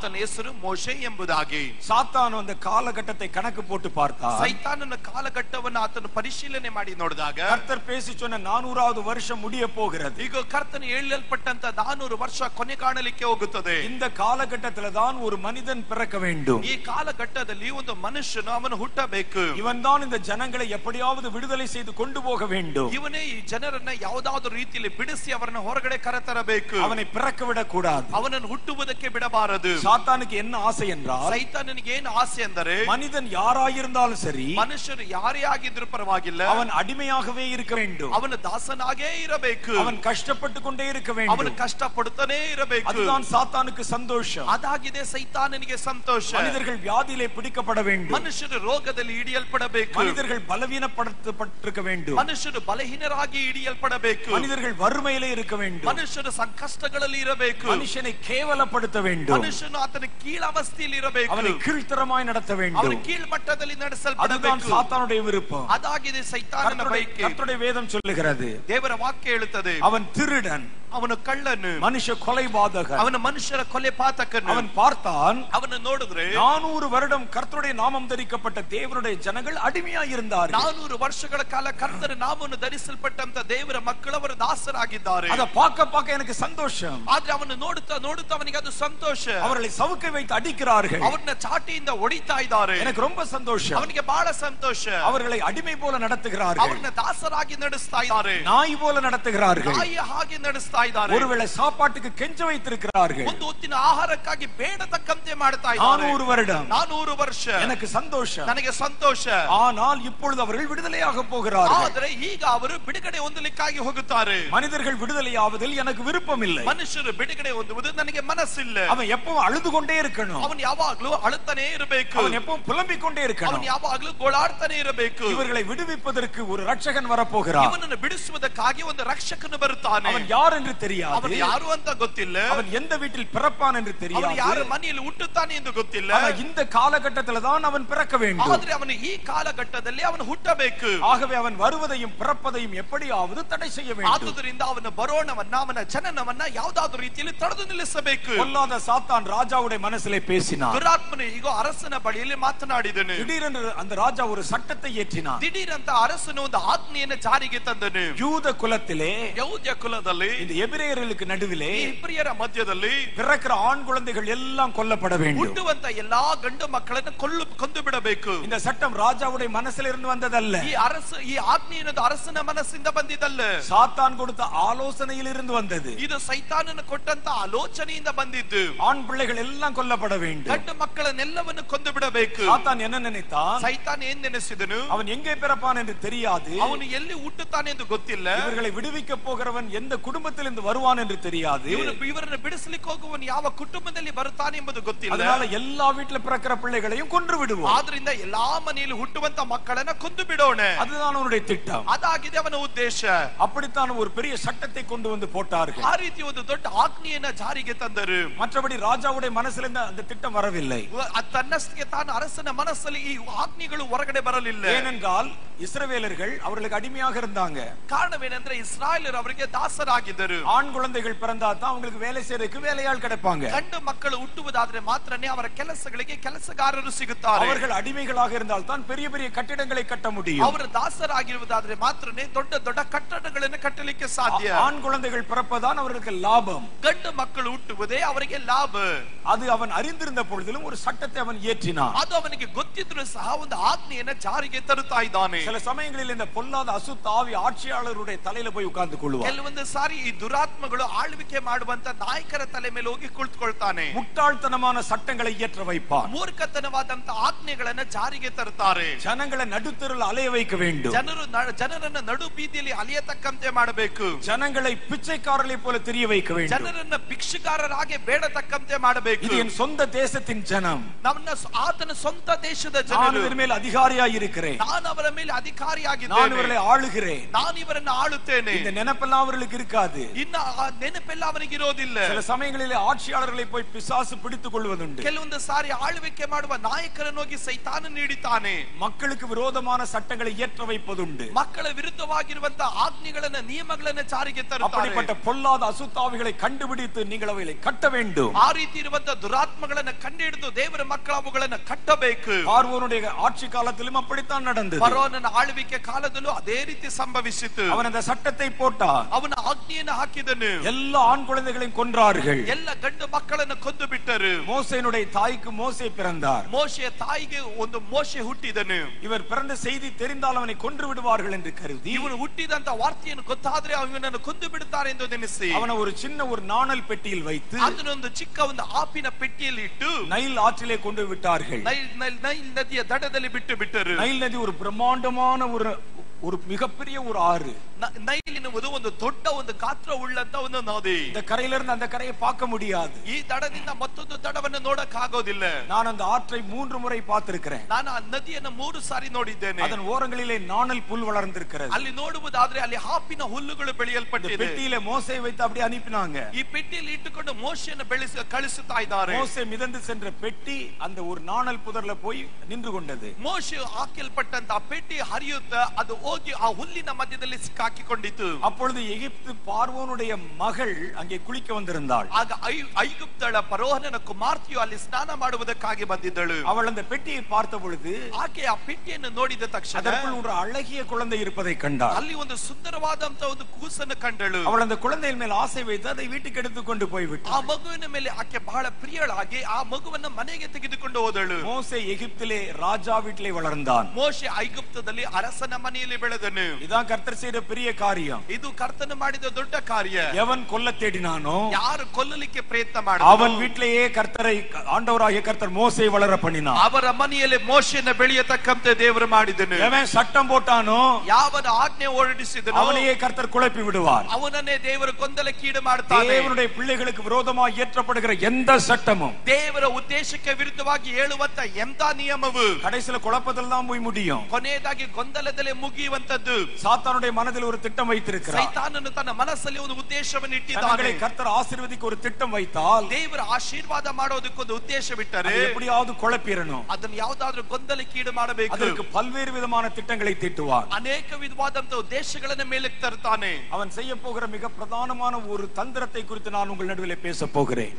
ಅವನು ಮಾಡಲಿಕ್ಕೆ ಹೋಗುವಂತ ಬಹಳ ಪ್ರಾಮುಖ್ಯವಾದಂತ ಒಂದು ಕುಯುಕ್ತಿ ಕುರಿತಾಗಿ ನಿಮಗೆ ಹೇಳಲಿಕ್ಕೆ ಹೋಗುತ್ತೇನೆ. ஒரு தேசத்தை கர்த்தர் ஆசீர்வதிக்க விரும்புகிறார். ಒಂದು ದೇಶವನ್ನ ಕರ್ತನು ಆಶೀರ್ವಾದ ಮಾಡಲಿಕ್ಕಾಗಿ ಬಯಸ್ತಾನೆ. குறிப்பாக கர்நாடகாவை கர்த்தர் ஆசீர்வதிக்க விரும்புகிறார். ವಿಶೇಷವಾಗಿ ಕರ್ನಾಟಕವನ್ನು ದೇವರು ಆಶೀರ್ವಾದ ಮಾಡಲಿಕ್ಕಾಗಿ ಬಯಸ್ತಾನೆ. இந்த 5 தென் மாநிலங்களையும் கர்த்தர் ஒரு பெரிய ஆசீர்வாதமான மாநிலங்களாக மாற்ற விரும்புகிறார். ಈ ದಕ್ಷಿಣ ಭಾರತದಲ್ಲಿರುವಂತ 5 ರಾಜ್ಯಗಳನ್ನು ದೇವರು ಒಂದು ಆಶೀರ್ವದಿಸಲ್ಪಟ್ಟ ರಾಜ್ಯಗಳಾಗಿ ದೇವರು ಮಾರ್ಪಡಿಸುತ್ತಾನೆ. கர்த்தர் நமக்கு வெளிப்படுத்தி விட்டார். ಇದು ಕರ್ತನು ನಮಗೆ ಪ್ರಕಟಿಸಿದ್ದಾನೆ. சாத்தானுக்கு வைத்தறிச்சல் தாங்கவில்லை. ಸೈತಾನನಿಗೆ ಹೊಟ್ಟೆ ಕಿಚ್ಚು ಸಹಿಸಕ್ ಆಗ್ತಾ ಇಲ್ಲ. இது நடக்கவே கூடாது. ಇದು ನಡಿಲೇಬಾರದು. எப்படியாவது இதை நம்ம குலைத்து போட வேண்டும். ಯಾವುದಾದ್ರೂ ರೀತಿಯಲ್ಲಿ ಇದನ್ನು ಇಲ್ಲದಂತೆ ಮಾಡಬೇಕು. இது நடந்துருச்சுன்னா நமக்கு ஆபத்து. ಇದು ನಡೆದ್ರೆ ನಮಗೆ ಅಪಾಯ. ஜனங்கள் எப்பவும் இருட்டுல தான் உட்கார்ந்து இருக்கணும். ಜನರು ಯಾವಾಗಲೂ ಕತ್ತಲಲ್ಲೇ ಕುಳಿತುಕೊಳ್ಳಬೇಕು. அவர்கள் ஆசீர்வாதமாக இருக்க கூடாது. ಅವರ ಆಶೀರ್ವಾದವಾಗಿ ಇರಲೇಬಾರದು. அதற்கு நம்ம என்ன செய்யலாம்? ಅದಕ್ಕಾಗಿ ನಾವು ಏನ್ ಮಾಡೋಣ?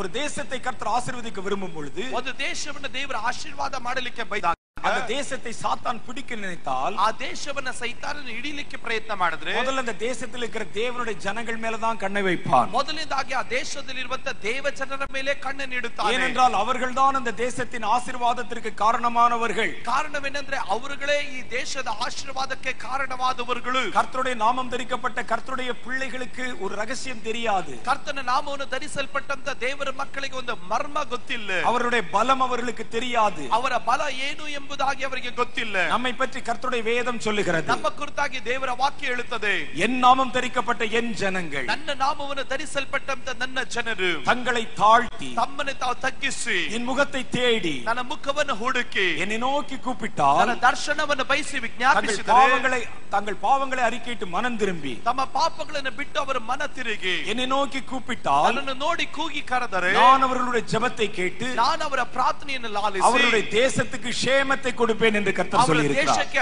ಆರೋಗ್ಯವನ್ನು ಉಂಟು ಮಾಡುತ್ತೇನೆ ಎಂಬುದಾಗಿ ದೇವರು ಹೇಳಿದ್ದಾರೆ. தேசத்தில் இருக்கிற எல்லாரும் ஜெபம் பண்ணணும் அவசியம் இல்ல. ದೇಶದಲ್ಲಿರುವ ಎಲ್ಲರೂ ಪ್ರಾರ್ಥಿಸಬೇಕೆಂಬುದಲ್ಲ. தேசத்தின் நடுவில் இருக்கிற என் ஜனங்கள் மனம் திரும்பினா போதும். ದೇಶದ ಮಧ್ಯದಲ್ಲಿರುವಂತ ನನ್ನ ಜನರ ಮನ ತಿರುಗಿದರೆ ಸಾಕು. இவர்கள் ஜெபித்தால் போதும். ಇವರು ಪ್ರಾರ್ಥಿಸಿದರೆ ಸಾಕು. அவங்க சின்ன கூட்டம் தான். ಅವರು ಚಿಕ್ಕ ಗುಂಪೇನೆ. இந்தியாவில் நீங்கள் கேளுங்கள், ನೀವು ದೇವರು ಕೇಳ್ರಿ, கிறிஸ்தவர்கள் மைனாரிட்டி என்று சொல்வார்கள். ನೀವು ಲೆಕ್ಕಾಚಾರವನ್ನು ನೋಡುವುದಾದ್ರೆ ಅವರು ಹೇಳ್ತಾರೆ ಕ್ರೈಸ್ತರು ಅಲ್ಪಸಂಖ್ಯಾತರು. அதிலே உண்மையான கிறிஸ்தவர்கள் ரொம்ப கொஞ்சம். ಅದರಲ್ಲಿ ನಿಜವಾದಂತ ಕ್ರೈಸ್ತರು ಇನ್ನ ಬಹಳ ವಿರಳ, ரொம்ப குறைந்த அளவில் இருக்கிறார்கள். ಅವರು ಸ್ವಲ್ಪ ಮೊತ್ತದಲ್ಲಿ ಇದ್ದಾರೆ. ஆனால் இவர்கள் ஒரு தேசத்தினுடைய தலையெழுத்தையே மாற்றிவிட முடியும். ಆದ್ರೆ ಇವರು ಒಂದು ದೇಶದ ಹಣೆ ಬರವನ್ನೇ ಬದಲಾಯಿಸಲಿಕ್ಕೆ ಸಾಧ್ಯ. கர்த்தருடைய வேதம் அப்படி சொல்லுகிறது. ದೇವರ ವಾಕ್ಯ ಅದೇ ರೀತಿನೇ ಹೇಳೋದು. என் நாமம் தரிக்கப்பட்ட என் ஜனங்கள், ನನ್ನ ನಾಮವನ್ನು ಧರಿಸಲ್ಪಟ್ಟ ನನ್ನ ಜನರು, என்னை நோக்கி அவர்கள் என்னை நோக்கி திரும்பி, ಅವರು ನನ್ನನ್ನು ನೋಡಿ ಅವರ ಮನ ತಿರುಗಿ, என்னை நோக்கி அவர்கள் விண்ணப்பம் பண்ணினால், ನನ್ನನ್ನು ನೋಡಿ ವಿಜ್ಞಾಪನೆ ಮಾಡಿದರು, நான் அவர்கள் ஜெபத்தை கேட்டு ನಾನು ಅವರ ಪ್ರಾರ್ಥನೆಯನ್ನು ಕೇಳಿ தேசத்திற்கே ಕ್ಷೇಮத்தை ತರುವೆ. ನಾನು ಈ ದೇಶಕ್ಕೆ ಆರೋಗ್ಯವನ್ನು ಉಂಟು ಮಾಡುತ್ತೇನೆ. இவ்வளவு பெரிய தேசத்தை, ಇಷ್ಟು ದೊಡ್ಡ ದೇಶವನ್ನ ஒரு சின்ன கூட்டம் அப்படியே திருப்பி விடும். ನನ್ನ ಚಿಕ್ಕ ಗುಂಪು ಅಷ್ಟೇ ತಿರುಗಿಸಿ ಬಿಡುತ್ತದೆ. நீங்கள் தேவனிடத்தில் திரும்பினால், ನೀವು ದೇವರ ಕಡೆ ತಿರುಗಿದ್ರೆ உங்க தேசமே திரும்பி விடும். ನಿಮ್ಮ ದೇಶವೇ ತಿರುಗಿ ಬಿಡುತ್ತದೆ. அது எப்படி நடக்கும்? ಅದು ಯಾವ ರೀತಿ ನಡೆಯುತ್ತದೆ? நம்ம சின்ன ஆளா தானே இருக்கிறோம். ನಾವು ಚಿಕ್ಕ ವ್ಯಕ್ತಿಗಳಾಗಿದ್ದೇವೆ. நான் உங்களுக்கு சின்ன ஒரு உதாரணம் சொல்லுகிறேன். ನಾನು ನಿಮಗೊಂದು ಚಿಕ್ಕ ಉದಾಹರಣೆ ಹೇಳ್ತೇನೆ. ஒரு பெரிய பஸ் இருக்கிறது, ಒಂದು ದೊಡ್ಡ ಬಸ್ ಇದೆ, ஒரு பெரிய லாரி இருக்கிறது, ಒಂದು ದೊಡ್ಡ ಲಾರಿ ಇದೆ. அதை திருப்புவதற்கு உண்டான ஸ்டீரிங் வீல் இவ்வளவுதான் இருக்கிறது. ಅದನ್ನು ತಿರುಗಿಸುವುದಕ್ಕುಳ್ಳಂತ ಸ್ಟೀರಿಂಗ್ ಇಷ್ಟು ಮಾತ್ರನೇ ಇರೋದು. அது நம்முடைய கைப்பிடிக்குள் ಅಡங்கி விடுகிறது. ಅದು ನಮ್ಮ ಕೈ ಒಳಗಡೆ ಹಿಡಿತಾ ಇರುತ್ತದೆ. அதை திருப்பினீங்கன்னா முழு லாரியும் திரும்பி விடுகிறது. ನೀವು ಅದನ್ನು ತಿರುಗಿಸಿದ್ರೆ ಸಂಪೂರ್ಣ ಲಾರಿನೇ ತಿರುಗುತ್ತದೆ. நீங்கள் ஹைவேஸ்ல பார்க்கலாம், ನೀವು ಹೈವೇಸ್ ಅಲ್ಲಿ ನೋಡಬಹುದು, வெகு நீளமான லாரிகளை பார்க்கலாம். ನೀವು ಉದ್ದವಾದ ಲಾರಿಗಳನ್ನು ನೋಡಬಹುದು. அவைகளை திருப்புவதற்கும் அதே அளவு சக்கரம் தான் வச்சிருக்காங்க. ಅಲ್ಲಿ ಅದನ್ನು ತಿರುಗಿಸುವುದಕ್ಕೆ ಸ್ವಲ್ಪನೇ ಸ್ಟೀರಿಂಗ್ ಅನ್ನು ಇಟ್ಟಿರಬಹುದು. அந்த சக்கரம் திரும்பினால் முழு வாகனமும் திரும்பிவிடும். ಆ ಚಕ್ರ ತಿರುಗಿದ್ರೆ ಇಡೀ ಗಾಡಿನೇ ತಿರುಗುತ್ತದೆ. ஆண்டவராகிய கர்த்தர் உன்னை தேசத்தை திருப்புகிற ஸ்டீರಿಂಗ್ வீலாய் வைத்திருக்கிறார். ಕರ್ತನಾದಂತ ದೇವರು ದೇಶವನ್ನು ತಿರುಗಿಸುವ ಸ್ಟೀರಿಂಗ್ ಆಗಿ ನಿನ್ನನ್ನು ಇಟ್ಟಿದ್ದಾನೆ. நீ பாவத்தை நோக்கி திரும்பினால் தேசம் சாபத்திற்குள்ளே போகும். ಅಲ್ಲಿ ನಿನ್ನ ಪಾಪವನ್ನು ನೋಡಿ ನೀನು ತಿರುಗದೆ ಹೋದರೆ ದೇಶವು ಶಾಪದಲ್ಲಿ ಹೋಗುತ್ತದೆ. நீ தேவனை நோக்கி திரும்பினால் தேசம் ಕ್ಷೇಮத்தை சந்திக்கும். ಅಲ್ಲಿ ನಿನ್ನ ದೇವರನ್ನು ನೋಡಿ ನಿನ್ನ ಮನ ತಿರುಗಿದ್ರೆ ದೇಶವು ಸುಕ್ಷೇಮವನ್ನು ಅನುಭವಿಸುತ್ತದೆ. நம்ம கையளவு ஜனங்கள் தான், ಅಲ್ಲಿ ಕೈ ಲೆಕ್ಕ ಹಾಕುವ ಜನರು ஆனால் ಮಾತ್ರವೇ. கர்த்தர் ஒரு தேசத்துடைய ஸ்டீರಿಂಗ್ வீலாய் நம்மை வைத்திருக்கிறார். ಆದ್ರೆ ದೇವರು ದೇಶದ ಸ್ಟೀರಿಂಗ್ಗಳಾಗಿ ದೇವರು ನಮ್ಮನ್ನು ಇಟ್ಟಿದ್ದಾನೆ. நான் ஒரு முறை ஒரு கப்பலிலே உள்ளே போய் பார்த்தேன். ನಾನು ಒಂದು ದಿವಸ ಒಂದು ಹಡಗಿನಲ್ಲಿ ಹೋಗಿ ನೋಡಿದೆ. கப்பலிலே வேலை பார்க்கிற மாலுமி ஒருவர் எங்கள் ஜெபத்துக்கு வருகிறவர். ಅಲ್ಲಿ ಹಡಗಿನಲ್ಲಿ ಕೆಲಸ ಮಾಡುವಂತ ಒಬ್ಬ ನಾವಿಕರು ಅವರು ನಮ್ಮ ಪ್ರಾರ್ಥನೆಗೆ ಬರುವವರು. ஒரு முறை அவர் வேலை பார்த்த கப்பல் தூத்துக்குடி ஹார்பர்ல வந்து நின்றது. ಒಂದು ದಿವಸ ಅವರು ಕೆಲಸ ಮಾಡುವಂತ ಹಡಗು ಒಂದು ತೂತುಕುಡಿ ಹಾರ್ಬರ್ ಅಲ್ಲಿ ಬಂದು ನಿಂತಿತ್ತು. கப்பல் என்றால் ஒரு மிக பெரியதாக இருக்கும். ಹಡಗು ಎನ್ನುವುದಾದ್ರೆ ಬಹಳ ದೊಡ್ಡದು. ஒரு பாதி ஊர் மாதிரி இருக்கும். ಅದು ಅರ್ಧ ಊರಿನಷ್ಟು ಇರುತ್ತದೆ. அந்த கப்பலிலே என்னை அழைத்து கொண்டு போனார். ಅದು ಹಡಗಲ್ಲಿ ನನ್ನನ್ನು ಕರೆದುಕೊಂಡು ಹೋದರು. அப்பொழுது அவர் என்னிடத்தில் ஒரு கேள்வி கேட்டார். ಆಗ ಅವರು ನನ್ನ ಬಳಿಯಲ್ಲಿ ಒಂದು ಪ್ರಶ್ನೆ ಕೇಳಿದ್ರು. இவ்வளவு பெரிய கப்பலை நாங்க எப்படி திருப்போம் என்று தெரியுமா உங்களுக்கு? ಇಷ್ಟು ದೊಡ್ಡ ಹಡಗನ್ನ ಯಾವ ರೀತಿಯಲ್ಲಿ ತಿರುಗಿಸ್ತೀವಿ ಗೊತ್ತಾ? அந்த காலத்துல பெரிய சுக்கான் என்று ஒன்று வைத்திருப்பார்கள். ಅವತ್ತಿನ ಕಾಲದಲ್ಲಿ ದೊಡ್ಡ ಚಿಕಾಣಿ ಅಂತ ಹೇಳ್ತಾರೆ. அது ஒரு 10 பேர் சேர்ந்து அப்படியே திருகணும். ಅದು 10 ಜನರು ಹಿಡಿದು ಅದನ್ನು ತಿರುಗಿಸಬೇಕು. ஆனா இப்ப அதெல்லாம் இல்ல. ಈಗ ಆ ರೀತಿ ಏನಿಲ್ಲ. கப்பலை நாங்கள் எதை வைத்து திருப்புகிறோம் பாருங்க. ನಾವು ಈ ಹಡಗನ್ನ ಯಾವುದರಿಂದ ತಿರುಗಿಸ್ತೇವೆ ನೋಡ್ರಿ. சின்ன சுவிட்ச் ஒன்று இருக்கிறது. ಒಂದು ಚಿಕ್ಕ ಸ್ವಿಚ್ ಇದೆ. இந்த 3 விரல்ல பிடிச்சு அப்படி திருகிரலாம். ಈ 3 ಬೆರಳಲ್ಲಿ ತಿರುಗಿಸಬಹುದು. இதை நாங்கள் திருப்பினால் ಇದನ್ನು ತಿರುಗಿಸಿದ್ರೆ அந்த கப்பல் முழுமையாய் திரும்பிவிடும். ಆ ಹಡಗು ಸಂಪೂರ್ಣವಾಗಿ ತಿರುಗುತ್ತದೆ. கர்த்தர் உன்னை அப்படித்தான் வைத்திருக்கிறார். ಕರ್ತನು ನಿಮ್ಮನ್ನು ಅದೇ ರೀತಿ ದೇವರು ಇಟ್ಟಿದ್ದಾನೆ. நீ இடது பக்கம் திரும்பினால் தேசம் இடது பக்கம் திரும்பும். ನೀನು ಎಡಗಡೆ ತಿರುಗಿದ್ರೆ ದೇಶ ಎಡಗಡೆ ತಿರುಗುತ್ತದೆ. நீ வலது பக்கம் திரும்பினால் தேசம் வலது பக்கம் திரும்பும். ನೀನು ಬಲಗಡೆ ತಿರುಗಿದ್ರೆ ದೇಶ ಬಲಗಡೆ ತಿರುಗುತ್ತದೆ. நீ பாவத்திலே இருந்தால் தேசம் சாபத்திற்குள்ளே போகும். ನೀನು ಪಾಪದಲ್ಲಿ ಇದ್ದರೆ ದೇಶ ಶಾಪದಲ್ಲಿ ಹೋಗುತ್ತದೆ. நீங்கள் தேவனை தேடினால் தேசத்திலே ಕ್ಷೇಮம் உண்டாகும். ನೀನು ನಿನ್ನ ದೇವರನ್ನು ಹುಡುಕುವುದಾದರೆ ದೇಶವು ಸುಕ್ಷೇಮವನ್ನು ಕಂಡುಕೊಳ್ಳುತ್ತದೆ. அதைத்தான் கர்த்தர் சொன்னார். ಅದನ್ನೇ ದೇವರು ಹೇಳಿದರು. என் நாமம் தரிக்கப்பட்ட என் ஜனங்கள் ನನ್ನ ನಾಮವನ್ನು ಧರಿಸಲ್ಪಟ್ಟ ನನ್ನ ಜನರು தங்களை தாழ்த்தி ತಮ್ಮನ್ನು ತಾವು ತಗ್ಗಿಸಿ என்னிடத்தில் ஜெபித்து ನನ್ನ ಬಳಿಯಲ್ಲಿ ಪ್ರಾರ್ಥಿಸಿ தன் தேசத்திற்காக மன்றாடினார். ತನ್ನ ದೇಶಕ್ಕಾಗಿ ವಿಜ್ಞಾಪಿಸಿದರೆ அவர்கள் தங்கள் பாவத்தை விட்டு மனம் திரும்பினார். ಅವರು ತಮ್ಮ ಪಾಪವನ್ನು ಬಿಟ್ಟು ಮನ ತಿರುಗಿದರೆ நான் அவருடைய ஜெபத்தை கேட்டு ನಾನು ಅವರ ಪ್ರಾರ್ಥನೆಯನ್ನು அந்த ಲಾಲಿಸಿ தேசத்துக்கு ಕ್ಷೇಮத்தை கொடுப்பேன் ಅವರ என்று ದೇಶಕ್ಕೆ சொல்லியிருக்கிறார். ಕ್ಷೇಮವನ್ನು ಒದಗಿಸುತ್ತೇನೆ ಎಂದನು. இது சாத்தானுக்கு தெரியும். ಇದು ಸೈತಾನನಿಗೆ ಗೊತ್ತು. ஒரு தேசத்தை சாபத்திற்குள் ஆக்குவதற்கு, ಒಂದು ದೇಶವನ್ನು ಶಾಪದ ಒಳಗಡೆ ಹಾಕುವುದಕ್ಕೆ முதல்ல தேவ ஜனங்களை பாவத்திற்குள் கொண்டு போய் விட்டால் சரியாகிவிடும். ಮೊದಲನೇದಾಗಿ ದೇವ ಜನರನ್ನ ಪಾಪದ ಒಳಗಡೆ ಕರೆದುಕೊಂಡು ಹೋದ್ರೆ ಸರೋಗಿ ಬಿಡುತ್ತದೆ. ஆகவேதான் சாத்தான் இப்பொழுது நேரடியாய் கர்த்தருடைய ஊழியர்களை குறிவைத்திருக்கிறார். ಆದುದರಿಂದ ಸೈತಾನನು ಆತನು ನೇರವಾಗಿ ಕರ್ತನ ಸೇವಕರ ಮೇಲೆ ಗುರಿ ಇಟ್ಟಿದ್ದಾನೆ. கர்த்தருடைய சபைகளை குறிவைத்திருக்கிறார். ಕರ್ತನ ಸಭೆಯನ್ನು ಗುರಿ ಇಟ್ಟಿದ್ದಾನೆ. தேவனை ஆராதிக்கிற தேவனுடைய விசுவாசிகளை குறிவைத்திருக்கிறார். வைத்திருக்கிறார். ದೇವರನ್ನು ಆರಾಧಿಸುವಂತ ಕ್ರೈಸ್ತ ವಿಶ್ವಾಸಿಗಳ ಮೇಲೆ ಗುರಿ ಇಟ್ಟಿದ್ದಾನೆ. இவங்களை எப்படியாவது பலவீனப்படுத்தி விட்டால், ನಿಮ್ಮನ್ನು ಯಾವುದಾದರೂ ರೀತಿಯಲ್ಲಿ ಬಲಹೀನಪಡಿಸಿದರೆ இந்த கர்நாடக ஆசீர்வதிக்க முடியாமலே அப்படியே சாபத்துக்குள்ளே வைத்து விடலாம். ಈ ಕರ್ನಾಟಕವು ಆಶೀರ್ವದಿಸಲ್ಪಡದಂತೆ ಶಾಪದಲ್ಲೇ ಈ ದೇಶವನ್ನು ರಾಜ್ಯವನ್ನು ಮುಳುಗಿಸಿ ಬಿಡಬಹುದು. இவங்களை ஜெபிக்க விடாமல் வைத்து விட்டால், ಇವನ್ನ ಪ್ರಾರ್ಥನೆ ಮಾಡದಂತೆ ನಾವು ತಡೆದು ನಿಲ್ಲಿಸಿದರೆ இந்த மாநிலத்தை நாம் அப்படியே வறண்ட மாநிலமாய் வைத்து விடலாம். ಈ ರಾಜ್ಯವನ್ನ ನಾವು ಬರಡ ದೇಶವಾಗಿ ಪ್ರದೇಶವಾಗಿ ಮಾರ್ಪಡಿಸಬಹುದು. இவர்களுக்குள்ளே அந்த உணர்வை தராவிட்டால், ನಿಮ್ಮ ಒಳಗಡೆ ಆ ಎಚ್ಚರಿಕೆಯನ್ನು ಕೊಡದೆ ಹೋದರೆ இந்த மாநிலத்தை நாம் அப்படியே இருளிலே வைத்து விடலாம். ಈ ರಾಜ್ಯವನ್ನ ನಾವು ಕತ್ತಲಲ್ಲೇ ಇಟ್ಟು ಬಿಡಬಹುದು. ஆகவேதான் இந்த 5 மாநிலங்களிலும் உள்ளவர்களுக்கு நான் சொல்லிக் கொள்ள விரும்புகிறேன். ಈ 5 ರಾಜ್ಯದಲ್ಲಿ ಇರುವವರಿಗೆ ನಾನು ಹೇಳಲಿಕ್ಕೆ ಬಯಸುವುದು, கர்த்தர் உங்களை குறித்து ஒரு பெரிய உத்தரவாதத்தை வைத்திருக்கிறார். ಕರ್ತನು ನಿಮ್ಮ ಕುರಿತಾಗಿ ಒಂದು ದೊಡ್ಡ ಜವಾಬ್ದಾರಿಯನ್ನು ವಹಿಸಿದ್ದಾನೆ. இந்த வார்த்தைகளை அநேகர் பல இடங்களில் இருந்து கேட்டுக்கொண்டிருக்கிறார்கள். ಈ ಮಾತುಗಳನ್ನು ಅನೇಕ ಸ್ಥಳಗಳಿಂದ ಅನೇಕರು ಕೇಳ್ತಾ ಇದ್ದಾರೆ. நேற்றைய தினம் நாம் நடத்தின இந்த கூட்டத்தை ನನ್ನ ದಿವಸದಲ್ಲಿ ನಾವು ನಡೆಸಿದ ಈ ಕೂಟವನ್ನು Facebook வழியாக மாத்திரம் ಫೇಸ್ಬುಕ್ ಅಲ್ಲಿ 6000 பேர் பார்த்திருக்கிறாங்க. 6000 ಜನ ನೋಡಿದ್ದಾರೆ. இஸ்ரவேல் தேசத்திலிருந்து சிலர் பார்த்திருக்கிறாங்க. ಇಸ್ರಾಯೇಲ್ ದೇಶದಿಂದ ಕೆಲವರು ನೋಡಿದ್ದಾರೆ. நைஜீரியாவிலிருந்து சிலர் பார்த்திருக்கிறாங்க. ನೈಜೀರಿಯಾದಿಂದ ಕೆಲವರು ನೋಡಿದ್ದಾರೆ. சிங்கப்பூரிலிருந்து பார்த்திருக்கிறாங்க. ಸಿಂಗಾಪುರಿಂದ ನೋಡಿದ್ದಾರೆ. மலேசியாவிலிருந்து பார்த்திருக்கிறாங்க. ಮಲೇಷಿಯಾದಿಂದ ನೋಡಿದ್ದಾರೆ. பர்மாவிலிருந்து பார்த்திருக்கிறாங்க. ಬರ್ಮಾದಿಂದ ನೋಡಿದ್ದಾರೆ. அவர்கள் உடனே அதற்கு கீழே அவருடைய கமெண்ட்ஸ் டைப் பண்ணிப்பாங்க. ಅವರು ತಕ್ಷಣವಾಗಿ ಅದರ ಕೆಳಗಡೆ ಅವರ ಕಮೆಂಟ್ಸ್ ಅನ್ನು ಟೈಪ್ ಮಾಡಿದ್ರು. நேற்று இரவிலே நாங்களும் கர்நாடகாவுக்காக ஜெபித்தோம். ನಿನ್ನೆ ರಾತ್ರಿ ವೇಳೆಯಲ್ಲಿ ನಾವು ಕರ್ನಾಟಕಕ್ಕಾಗಿ ಪ್ರಾರ್ಥಿಸಿದೆವು. கர்நாடகக்காரங்க மாத்திரம் இல்ல, ಕರ್ನಾಟಕಕ್ಕಾಗಿ ಮಾತ್ರ ಅಲ್ಲ, வார்த்தைகளை எங்கெங்கோ உலகத்தின் பல இடத்திலிருந்து கேட்டுக்கொண்டிருக்கிறார்கள். ಈ ಮಾತುಗಳನ್ನು ಲೋಕದ ಯಾವುದ್ಯಾವುದೋ ಸ್ಥಳಗಳಿಂದ ಈ ಮಾತುಗಳನ್ನು ಕೇಳ್ತಾ ಇದ್ದಾರೆ. என்னுடைய Facebookல மாத்திரம் 6000 பேர் பார்த்திருக்கிறாங்க. ನನ್ನ ಫೇಸ್ಬುಕ್ ಅಲ್ಲಿ ಮಾತ್ರ 6000 ಜನ ನೋಡಿದ್ದಾರೆ. இன்னும் அது பல விதங்களிலே பல இடங்களுக்குள் அது எடுத்து செல்லப்படுகிறது. ಇನ್ನ ಈ ಮಾತುಗಳು ಅನೇಕ ಸ್ಥಳಗಳಿಗೆ ಕೊಂಡೊಯ್ಯಬೇಕಾಗಿರುತ್ತದೆ. இந்த வார்த்தைகளை அவர்கள் கேட்டுக்கொண்டிருக்கலாம். ಈ ಮಾತುಗಳನ್ನು ಅವರು ಕೇಳುತ್ತಾ ಇರಬಹುದು. எல்லோருக்கும் நான் ஒரு காரியத்தை சொல்லிக் கொள்ள விரும்புகிறேன். ನಿಮ್ಮೆಲ್ಲರಿಗೊಂದು ವಿಷಯವನ್ನು ಹೇಳಲಿಕ್ಕಾಗಿ ಬಯಸುತ್ತೇನೆ. கர்த்தருடைய நாமம் தரிக்கப்பட்ட தேவனுடைய ஜனங்கள், ಕರ್ತನ ನಾಮವನ್ನು ಧರಿಸಲ್ಪಟ್ಟ ದೇವ ಜನರು தேவனை நோக்கி திரும்பினால் மாத்திரமே, ದೇವರನ್ನು ನೋಡಿ ತಿರುಗಿದರೆ ಮಾತ್ರನೇ அந்த தேசத்துக்கு சுபிட்சம் கிடைக்கும். ಆ ದೇಶದಲ್ಲಿ ಸುಕ್ಷೇಮ ಉಂಟಾಗುತ್ತದೆ. சாத்தானுக்கு இந்த காரியம் தெரிஞ்சதனால ಸೈತಾನನಿಗೆ ಕಾರ್ಯ ಗೊತ್ತಿರುವ ನಿಮಿತ್ತ முதல்ல அவன் உங்களை பலவீனப்படுத்த வேண்டும் என்று நினைக்கிறான். ಮೊದಲನೇದಾಗಿ ನಿಮ್ಮನ್ನು ಬಲಹೀನಪಡಿಸುವುದಕ್ಕಾಗಿ ಅವನು ನೋಡ್ತಾ ಇದ್ದಾನೆ. ஏன்னா தேசம் ஆசீர்வாதமாய் இருப்பது அவனுக்கு பொறுக்கவில்லை. ಕಾರಣ ದೇಶವು ಆಶೀರ್ವದಿಸಲ್ಪಡುವುದನ್ನು ಅವನು ಸಹಿಸಕ್ಕಾಗ್ತಾ ಇಲ್ಲ. இவங்க கடன்லயே இருக்கணும், ಅವರು ಸಾಲದಲ್ಲೇ ಇರಬೇಕು, அவங்க வியாதியிலே இருக்கணும், ಅವರು ರೋಗದಲ್ಲೇ அவங்க ಇರಬೇಕು, பிரச்சனையிலே இருக்கணும், ಅವರು ತೊಂದರೆಯಲ್ಲೇ ಇರಬೇಕು, அவர் இருளிலே ಅವರು இருக்கணும். ಕತ್ತಲಲ್ಲೇ ಇರಬೇಕು. அதுதான் அவனுக்கு விருப்பம். ಅದೇ ಅವನ ಬಯಕೆ. கர்த்தருடைய ஜனங்களை உணர்வடை வைத்து விட்டால், ಕರ್ತನ ಮಕ್ಕಳು ಅವರು ಎಚ್ಚರವಾಗುವುದಕ್ಕೆ ಪ್ರೇರೇಪಿಸಲ್ಪಟ್ಟರೆ, அவர்கள் ஜெபிக்க ஆரம்பித்து விட்டால், ಅವರು ಪ್ರಾರ್ಥನೆ ಮಾಡುವುದಕ್ಕಾಗಿ தேசம் ಪ್ರಾರಂಭಿಸಿದರೆ சுபிட்சம் அடைந்து விடும். ದೇಶವು ಸುಕ್ಷೇಮವನ್ನು ಕಂಡುಕೊಳ್ಳುತ್ತದೆ. அதனால இப்ப அவனுடைய பார்வை ಆದ್ರಿಂದ ಅವನ ದೃಷ್ಟಿ இந்த 5 மாநிலங்களும் உண்டான தேவனுடைய ஜனங்கள் மேல் திரும்பி இருக்கிறது. ಈ 5 ರಾಜ್ಯದಲ್ಲಿ ಇರುವಂತ ದೇವ ಜನರ ಮೇಲೆ ತಿರುಗಿದೆ. இங்க இருக்கிற தேவனுடைய சபைகளை நோக்கி திரும்பி இருக்கிறது. ಇಲ್ಲಿರುವಂತ ದೇವರ ಸಭೆಯನ್ನು ನೋಡಿ ತಿರುಗಿದೆ. உண்மையான தேவனுடைய ஊழியக்காரர்கள் மேல் திரும்பி இருக்கிறது. ನಿಜವಾಗ್ಲೂ ದೇವರ ಸೇವಕರುಗಳ ಮೇಲೆ ತಿರುಗಿದೆ. கர்த்தர் நாமம் தரிக்கப்பட்ட தேவனுடைய ஜனங்கள் மேல் திரும்பி இருக்கிறது. ಕರ್ತನ ನಾಮವನ್ನು ಧರಿಸಲ್ಪಟ್ಟಂತ ದೇವರ ಮಕ್ಕಳ ಮೇಲೆ ತಿರುಗಿದೆ. இவங்களை எப்படியாவது பலவீனப்படுத்த வேண்டும். ಇವ್ರನ್ನ ಯಾವುದಾದ್ರೂ ರೀತಿಯಲ್ಲಿ ಬಲಹೀನಪಡಿಸಬೇಕು. அவர்கள் பலமாய் இருக்க கூடாது. ಅವರು ಬಲಿಷ್ಠರಾಗಬಾರದು.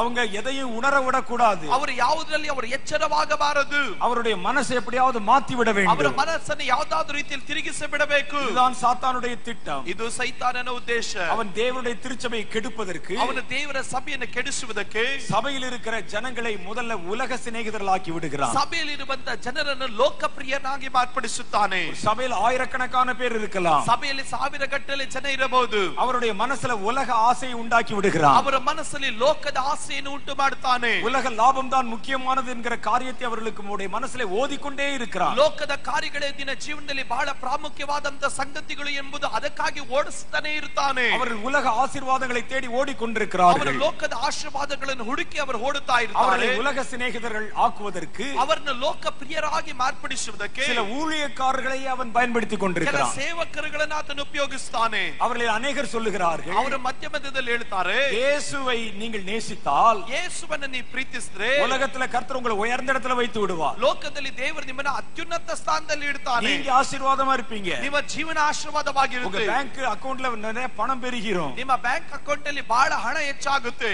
என்று உங்களை குறித்த சுய நினைவுகளே கொண்டு வருகிறார்கள். ಎನ್ನುವಂತ ಸ್ವಾರ್ಥ ಚಿಂತೆಗಳನ್ನೇ ನಿಮ್ಮ ಮನಸ್ಸಲ್ಲಿ ತರುತ್ತಾರೆ. அவர்களை உலக சிநேகிதர்களாக்குகிறார்கள். ಅವರನ್ನ ಲೋಕಪ್ರಿಯರಾಗಿ ಮಾರ್ಪಡಿಸುತ್ತಾರೆ. அவருடைய மனசு முழுசு உலகத்தின் ஆடம்பரத்தின் மேலே நிலை கொண்டிருக்கிறது. ಅವರ ಮನಸ್ಸು ಪೂರ್ತಿಯಾಗಿ ಲೋಕದ ಆಡಂಬರಗಳ ಮೇಲೆ ಆಗಿರುತ್ತದೆ. ஆடம்பரமான கார்கள் வாங்க வேண்டும், ಆಡಂಬರವಾದ ವಿಷಯಗಳನ್ನು ತೆಗೆದುಕೊಳ್ಳಬೇಕು, ஆடம்பரமான வீடுகளை கட்ட வேண்டும், ಆಡಂಬರವಾದ ಮನೆಯನ್ನು ಕಟ್ಟಬೇಕು, பணத்துக்கு மேல பணத்தை சேர்க்கணும், ಹಣದ ಮೇಲೆ ಹಣವನ್ನು ಕೂಡಿಡಬೇಕು, நிறைய ஐஸ்வர்யம் உள்ளவனாய் இருக்கணும், ಬಹಳ ಐಶ್ವರ್ಯವಂತನಾಗಿರಬೇಕು, அதன் பின்னாலே ஓடிக்கொண்டிருக்கிறார்கள். ಓಡುತ್ತಾನೆ ಇರಬೇಕು. கர்த்தருடைய ஜனங்களை, ಕರ್ತನ ಜನರುಗಳನ್ನ, அவருடைய உள்ளத்தை, ಅವರ ಮನಸ್ಸುಗಳನ್ನ, அவருடைய நினைவை, ಅವರ ಚಿಂತೆಗಳನ್ನ வேறு புறம் திசை திருப்ப ஆரம்பித்து ಬೇರೆ விடுகிறார். ಕಡೆ ದಿಕ್ಕು ತಿರುಗಿಸುತ್ತಾನೆ. கர்த்தராகிய இயேசு சொன்னார், ಕರ್ತನಾದ ಯೇಸು ಹೇಳಿದನು, ஒருவனுடைய பொக்கிஷம் எங்கே இருக்குமோ ಒಬ್ಬನ ಗಂಟು ಎಲ್ಲಿರುತ್ತದೋ அவனுடைய இருதயம் அங்கேதான் இருக்கும். ಅವನ ಹೃದಯವಲ್ಲೇ ಇರುತ್ತದೆ. உங்கள் பொக்கிஷம் உலகத்துல இருந்தா ನಿಮ್ಮ ಗಂಟು ಲೋಕದಲ್ಲಿ ಇದ್ದರೆ உங்க இருதயம் உலகத்துல தான் இருக்கும். ನಿಮ್ಮ ಹೃದಯವು ಲೋಕದಲ್ಲೇ ಇರುತ್ತದೆ. மத்தேயு சுவிசேஷம் 6:24 சொல்லுகிறது, ಮತ್ತಾಯನ ಬರೆದ ಸುವಾರ್ತೆ 6:24 ಹೇಳುತ್ತದೆ, இரண்டு எஜமான்களுக்கு ஊழியம் செய்ய எவனாலும் கூடாது, ಯಾವನು ಇಬ್ಬರು ಯಜಮಾನರಿಗೆ ಸೇವೆ ಮಾಡಲಾರನು. அப்படி ஊழியம் செய்ய நேரிட்டால் ಆ ರೀತಿ ಸೇವೆ ಮಾಡುವ ಸಂದರ್ಭ ಬಂದರೆ ஒருவனை பகைத்து மற்றவனை அவன் சிநேகிப்பான், ಅವನು ಒಬ್ಬನನ್ನು ದ್ವೇಷ ಮಾಡಿ ಮತ್ತೊಬ್ಬನನ್ನು ಪ್ರೀತಿಸ್ತಾನೆ, அல்லது ஒருவனை பற்றி கொண்டு மற்றவனை அசட்டை பண்ணுவான், ಅವನು ಒಬ್ಬನನ್ನು ಅಪ್ಪಿಕೊಂಡು ಮತ್ತೊಬ್ಬನನ್ನು ತಿರಸ್ಕಾರ ಮಾಡುತ್ತಾನೆ. இப்படியே தேவனுக்கும் உலக பொருளுக்கும் ஊழியம் செய்ய உங்களால் கூடாது என்றார். ಆದುದರಿಂದಲೇ ನೀವು ದೇವರನ್ನು ಧನವನ್ನು ಕೂಡ ನೀವು ಸೇವಿಸಲಾರಿರಿ. கர்த்தருடைய ஜனங்களை உலகத்தின் பின்னால் ஓட வைக்கிறார்கள். ಕರ್ತನ ಜನರನ್ನು ಲೋಕದ ಹಿಂದೆ ಓಡತಕ್ಕಂತೆ ಮಾಡುತ್ತಾನೆ. சாத்தான் அவருடைய மனசுல இம்மைக்கான காரியத்தை குறித்த கவலை உண்டாக்குகிறார். ಸೈತಾನನು ಅದನ್ನು ಲೋಕಭರಿತವಾದಂತಹ ಕಾರ್ಯಗಳ ಕುರಿತಾದಂತಹ ವ್ಯಾಕುಲತೆಗಳನ್ನು ಉಂಟು ಮಾಡುತ್ತಾನೆ. ಅವರು ಅதையே தேடிக்கொண்டிருக்கிறார்கள். ಅವರುಗಳು ಅದನ್ನೇ ಹುಡುಕುತ್ತಾ ಇದ್ದಾರೆ. சாத்தானுக்கு அதான் வேணும். ಸೈತಾನನಿಗೆ ಅದೇ ಬೇಕು. அவன் மற்ற யாரை பற்றி சிந்திக்க கூடாது. ಅವರು ಬೇರೆ ಯಾರ ಕುರಿತಾಗಿ ಚಿಂತೆ ಮಾಡಬಾರದು. தான் தன்னுடைய குடும்பம், ಅವನು ಅವನ ಕುಟುಂಬ, நான் மாத்திரம் நல்லா இருந்தா போதும், ನಾವು ಮಾತ್ರ ಚೆನ್ನಾಗಿದ್ರೆ ಸಾಕು. இந்த சுயத்தை அவருடைய மனசிலே தூண்டி விடுகிறார். ಎನ್ನುವಂತ ಸ್ವಾರ್ಥವನ್ನು ಅವರ ಮನಸ್ಸಲ್ಲಿ ಅವನು ಒಳಗಡೆ ಹಾಕುತ್ತಾನೆ. கிறிஸ்தவ மதத்தினுடைய ஆணிவேர் உபதேசம் ஒன்றுதான். ಕ್ರೈಸ್ತರ ಉಪದೇಶದಲ್ಲಿ ಆದಿ ಉಪದೇಶ ಒಂದೇ ಒಂದು, மற்றவர்களுக்காக நீ என்பதுதான் அந்த உபதேசம். ನೀನು ಉಳಿದವರಿಗಾಗಿ ನೀನು ಎಂಬುದೇ ಉಪದೇಶ.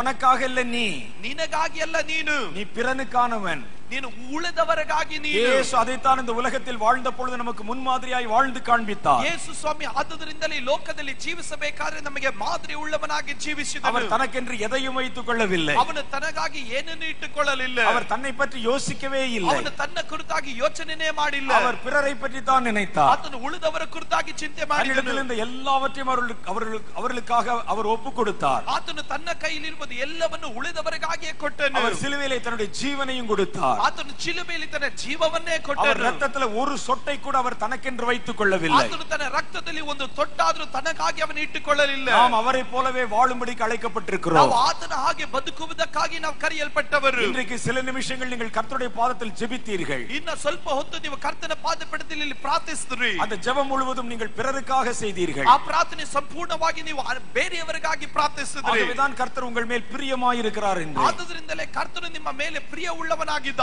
அடுத்தவர்களை பிறரை நேசிப்பவர்கள் மேல் கர்த்தர் பிரியமாய் இருக்கிறார். ಉಳಿದವರನ್ನ ಹತ್ತಿರದಲ್ಲಿ ಇರುವವರನ್ನ ಪ್ರೀತಿಸುವವರನ್ನ ದೇವರು ಅವರನ್ನು ಪ್ರೀತಿಸುತ್ತಾನೆ. ஆனால் சுயத்தை தூண்டுவது சாத்தானுடைய தந்திரம். ಆದ್ರೆ ಸ್ವಾರ್ಥದ ಪ್ರೇರಣೆ ತರುವಂತದ್ದು ಅದು ಸೈತಾನನ ಕುತಂತ್ರ. இன்றைக்கு தேவனுடைய ஜனங்கள் உலக பொருளுக்கு பின்னால ஊழியம் செய்ய போய் விட்டார்கள். ಇವತ್ತು ದೇವ ಜನರು ಅವರು ಲೋಕದ ವಸ್ತುಗಳ ಹಿಂದೆ ಕೆಲಸ ಮಾಡುವುದಕ್ಕಾಗಿ ಅವರು ಹೋಗಿಬಿಟ್ಟರು. இன்றைக்கு நிறைய கிறிஸ்தவ ஊழியர்கள் உலக பொருளுக்கு பின்னால ஓடிவிட்டார்கள். ಇವತ್ತು ಅನೇಕ ಕ್ರೈಸ್ತರು ಅವರ ಲೋಕದ ಹಲವು ವಸ್ತುಗಳ ಹಿಂದೆ ಅವರು ಹೋಗಿಬಿಟ್ಟರು. ಅನೇಕರು ಆಡಂಬರத்தை நாட ஆரம்பித்து விட்டார்கள். ಅನೇಕರು ಆಡಂಬರವಾದಂತ ಜೀವಿತವನ್ನು ಬಯಸಲಿಕ್ಕಾಗಿ கோடிக்கணக்கில் பணத்தை சேகரிக்க ஆரம்பித்து விட்டார்கள். ಕೋಟಿಗಟ್ಟಲೆ ಹಣವನ್ನು ಕೂಡಿಡಲಿಕ್ಕಾಗಿ ಪ್ರಾರಂಭಿಸಿದರು. ஊழியக்காரர்கள் தங்களுடைய பிள்ளைகளுடைய பெயரில் இதை டெபாசிட் பண்ணி வைத்திருக்கிறார்கள். ಸೇವಕರು ತಮ್ಮ ಮಕ್ಕಳ ಹೆಸರಿನಲ್ಲಿ ಹಣವನ್ನು ಹೂಡಲಿಕ್ಕಾಗಿ ಪ್ರಾರಂಭಿಸಿದರು. பெரிய பெரிய கட்டடங்களை கட்ட வேண்டும் என்று விரும்புகிறார்கள். ದೊಡ್ಡ ದೊಡ್ಡ ಕಟ್ಟಡವನ್ನು ಕಟ್ಟಲಿಕ್ಕಾಗಿ ಬಯಸಿದರು. எல்லாருக்கும் முன்னால் ஆடம்பரமான கார்ல போய் இறங்க வேண்டும் என்று நினைக்கிறார்கள். ಎಲ್ಲರೂ ಆಡಂಬರವಾದಂತ ಕಾರಲ್ಲಿ ಇಳಿದು ಬರಬೇಕೆಂದು ಬಯಸುತ್ತಾರೆ. இயேசுவுடைய அந்த முன்மாதிரியை அவர்கள் பின்பற்ற மறந்து போனார்கள். ಅವರು ಯೇಸುವಿನ ಮಾದರಿಯನ್ನು ಅನುಸರಿಸಿ ಉಳಿದವರಿಗೆ ಮಾದರಿ ಆಗಿರಬೇಕೆಂಬುದು ಮರೆತಿದ್ದಾರೆ. இது அவர்களை ஆவிக்குரிய வாழ்க்கையை பலவீனர்களாக்கி விடுகிறது. ಇದು ಅವರ ಆತ್ಮಿಕವಾದ ಕಾರ್ಯದಲ್ಲಿ ಅವರನ್ನು ಬಲಹೀನರಾಗಿ ಮಾಡುತ್ತಾ ಇದೆ. இவர்கள் வேறு எதை பற்றியும் கவலைப்படுகிறதில்லை. ಅವರು ಬೇರೆ ಯಾವುದರ ಕುರಿತಾಗಿ ಚಿಂತೆ ಮಾಡೋದಿಲ್ಲ. ಮಾಡುವುದಿಲ್ಲ. இப்படிப்பட்ட ஊழியர்கள் எழும்புவது சாத்தானுடைய தந்திரம். ಈ ರೀತಿಯಾದ ಸೇವೆಗಳು ಏಳುವುದು ಅದು ಸೈತಾನನ ಕುತಂತ್ರ. சபையை கெடுக்க வேண்டும் என்று சாத்தான் ஒரு பெரிய திட்டத்தோடு வந்திருக்கிறார். ಸಭೆಯನ್ನು ಕೆಡಿಸಬೇಕು ಎಂಬುದಾಗಿ ಸೈತಾನನು ದೊಡ್ಡ ಕುತಂತ್ರದೊಟ್ಟಿಗೆ ಬಂದಿದ್ದಾನೆ. ஊழியர்கள் கர்த்தருக்காக ஊழியம் செய்வதில்லை. ಸೇವಕರು ಕರ್ತನಿಗಾಗಿ ಸೇವೆ ಮಾಡಲ್ಲ. தங்கள் சுயத்துக்காக ஊழியம் செய்கிறார்கள். ತಮ್ಮ ಸ್ವಾರ್ಥಕ್ಕಾಗಿ ಅವರು ಸೇವೆ ಮಾಡ್ತಾರೆ. மனிதர்களை தங்களுக்கு சம்பாதித்துக் கொள்ள விரும்புகிறார்கள். ಮನುಷ್ಯರನ್ನು ತಮಗಾಗಿ ಸಂಪಾದನೆ ಮಾಡುವುದಕ್ಕಾಗಿ ಪ್ರಯತ್ನಿಸುತ್ತಾರೆ. விசுவாசிகள் கர்த்தரை குறித்து கவலைப்படுவதில்லை. ವಿಶ್ವಾಸಿಗಳು ಕರ್ತನ ಕುರಿತಾಗಿ ಚಿಂತೆ ಮಾಡ್ತಾ ಇಲ್ಲ. தேவனுடைய சித்தத்தை பற்றி கவலைப்படுவதில்லை. ದೇವರ ಚಿತ್ತದ ಕುರಿತಾಗಿ ಚಿಂತೆ ಮಾಡ್ತಾ ಇಲ್ಲ. அவர்கள் தேவனை ஆராதிப்பதை ஆடம்பரமாக்கி விட்டார்கள். ಅವರು ದೇವರನ್ನು ಆರಾಧನೆ ಮಾಡುವುದು ಆಡಂಬರವಾಗಿ ಮಾರ್ಪಡಿಸಿದ್ದಾರೆ. அதை அசுத்தமாக்கி விட்டார்கள். ಅದನ್ನು ಅಶುದ್ಧ ಮಾಡಿದ್ದಾರೆ. அதை அந்நிய காரியமாக்கி விட்டார்கள். ಅದನ್ನು ಅಲ್ಲಿ ಅನೇಕ ಕಾರ್ಯಗಳಾಗಿ ಮಾರ್ಪಡಿಸಿದ್ದಾರೆ. இதெல்லாம் சாத்தானுடைய தந்திரம். ಇದೆಲ್ಲ ಸೈತಾನನ ಕುತಂತ್ರ.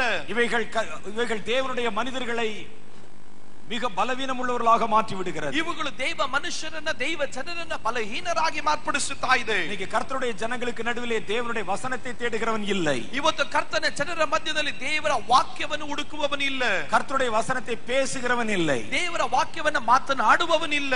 இன்னைக்கு சொல்லப்படுகிற பல உபதேசங்கள் கள்ள உபதேசமாய் இருக்கிறது. ಇವತ್ತು ಹೇಳುವಂತ ಅನೇಕ ಉಪದೇಶಗಳು ಸುಳ್ಳು ಉಪದೇಶಗಳಾಗಿದೆ. அநேக கர்த்தருடைய வார்த்தைகளை பிரசங்கம் பண்ணும் பொழுது அதிலே கலப்படம் பண்ணி விடுகிறார்கள். ಅನೇಕರು ದೇವರ ವಾಕ್ಯವನ್ನು ಪ್ರಸಂಗ ಮಾಡಬೇಕಾದ್ರೆ ಅದರಲ್ಲಿ ಕಲಬೆರಕೆಯನ್ನು ಉಂಟು ಮಾಡುತ್ತಾರೆ. அவைகளை நம்மால் அடையாளம் கண்டுகொள்ள முடியவில்லை. ಅವುಗಳನ್ನು ನಾವು ಕಂಡುಹಿಡಿಯಲಿಕ್ಕೆ ಆಗ್ತಾ ಇಲ್ಲ. நான் உங்களுக்கு ஒரு சின்ன உதாரணத்தை சொல்லுகிறேன். ನಾನು ನಿಮಗೊಂದು ಚಿಕ್ಕ ಉದಾಹರಣೆ ಹೇಳ್ತೇನೆ. நாம் கள்ள உபதேசத்தை எப்படி அடையாளம் கொள்வது? ನಾವು ಸುಳ್ಳು ಉಪದೇಶಗಳನ್ನು ಗುರುತಿಡಿಯುವುದು ಹೇಗೆ? ஒரு கள்ள ஊழியக்காரனை எப்படி அடையாளம் கண்டுகொள்வது? ಸುಳ್ಳು ಸೇವಕರನ್ನು ಯಾವ ರೀತಿ ಗುರುತಿಡಿಯೋದು? மனிதர்களை எவன் ஒருவனுடைய செய்தி தன்னை நோக்கி அவர்களை திருப்புகிறதோ, ಒಂದು ಮನುಷ್ಯನ ಸಂದೇಶವು ಯಾವಾಗ ತನ್ನನ್ನು ನೋಡಿ ತನ್ನ ಕಡೆ ಮನುಷ್ಯರನ್ನು ತಿರುಗಿಸುತ್ತದೋ, எந்த ஒரு மனுஷன் தன்னை முன்னிலைப்படுத்தி அவன் செய்திகளை பேசுகிறானோ, ಯಾವ ಮನುಷ್ಯನು ತನಗೆ ಪ್ರಾಮುಖ್ಯತೆ ಸ್ಥಾನವನ್ನು ಕೊಟ್ಟು ತನ್ನ ಕುರಿತಾಗಿ ಮಾತಾಡ್ತಾನೋ, அவன் கண்டிப்பாய் கள்ள ஊழியக்காரன். ಅವನು ಖಂಡಿತವಾಗಿ ಸುಳ್ಳು ಬೋಧಕನ ಸೇವಕನು. எந்த ஒரு மனிதன் தன்னுடைய ஜனங்களை தேவனை நோக்கி திருப்புகிறானோ, ಯಾವ ಮನುಷ್ಯನು ಆತನು ತನ್ನ ಜನರನ್ನು ದೇವರ ಕಡೆ ತಿರುಗಿಸುತ್ತಾನೋ, அவன் கர்த்தரால் அனுப்பப்பட்ட உண்மையான ஊழியக்காரன். ಅವನು ಕರ್ತನಿಂದ ಕಳಿಸಲ್ಪಟ್ಟ ನಿಜವಾದ ಸೇವಕನು.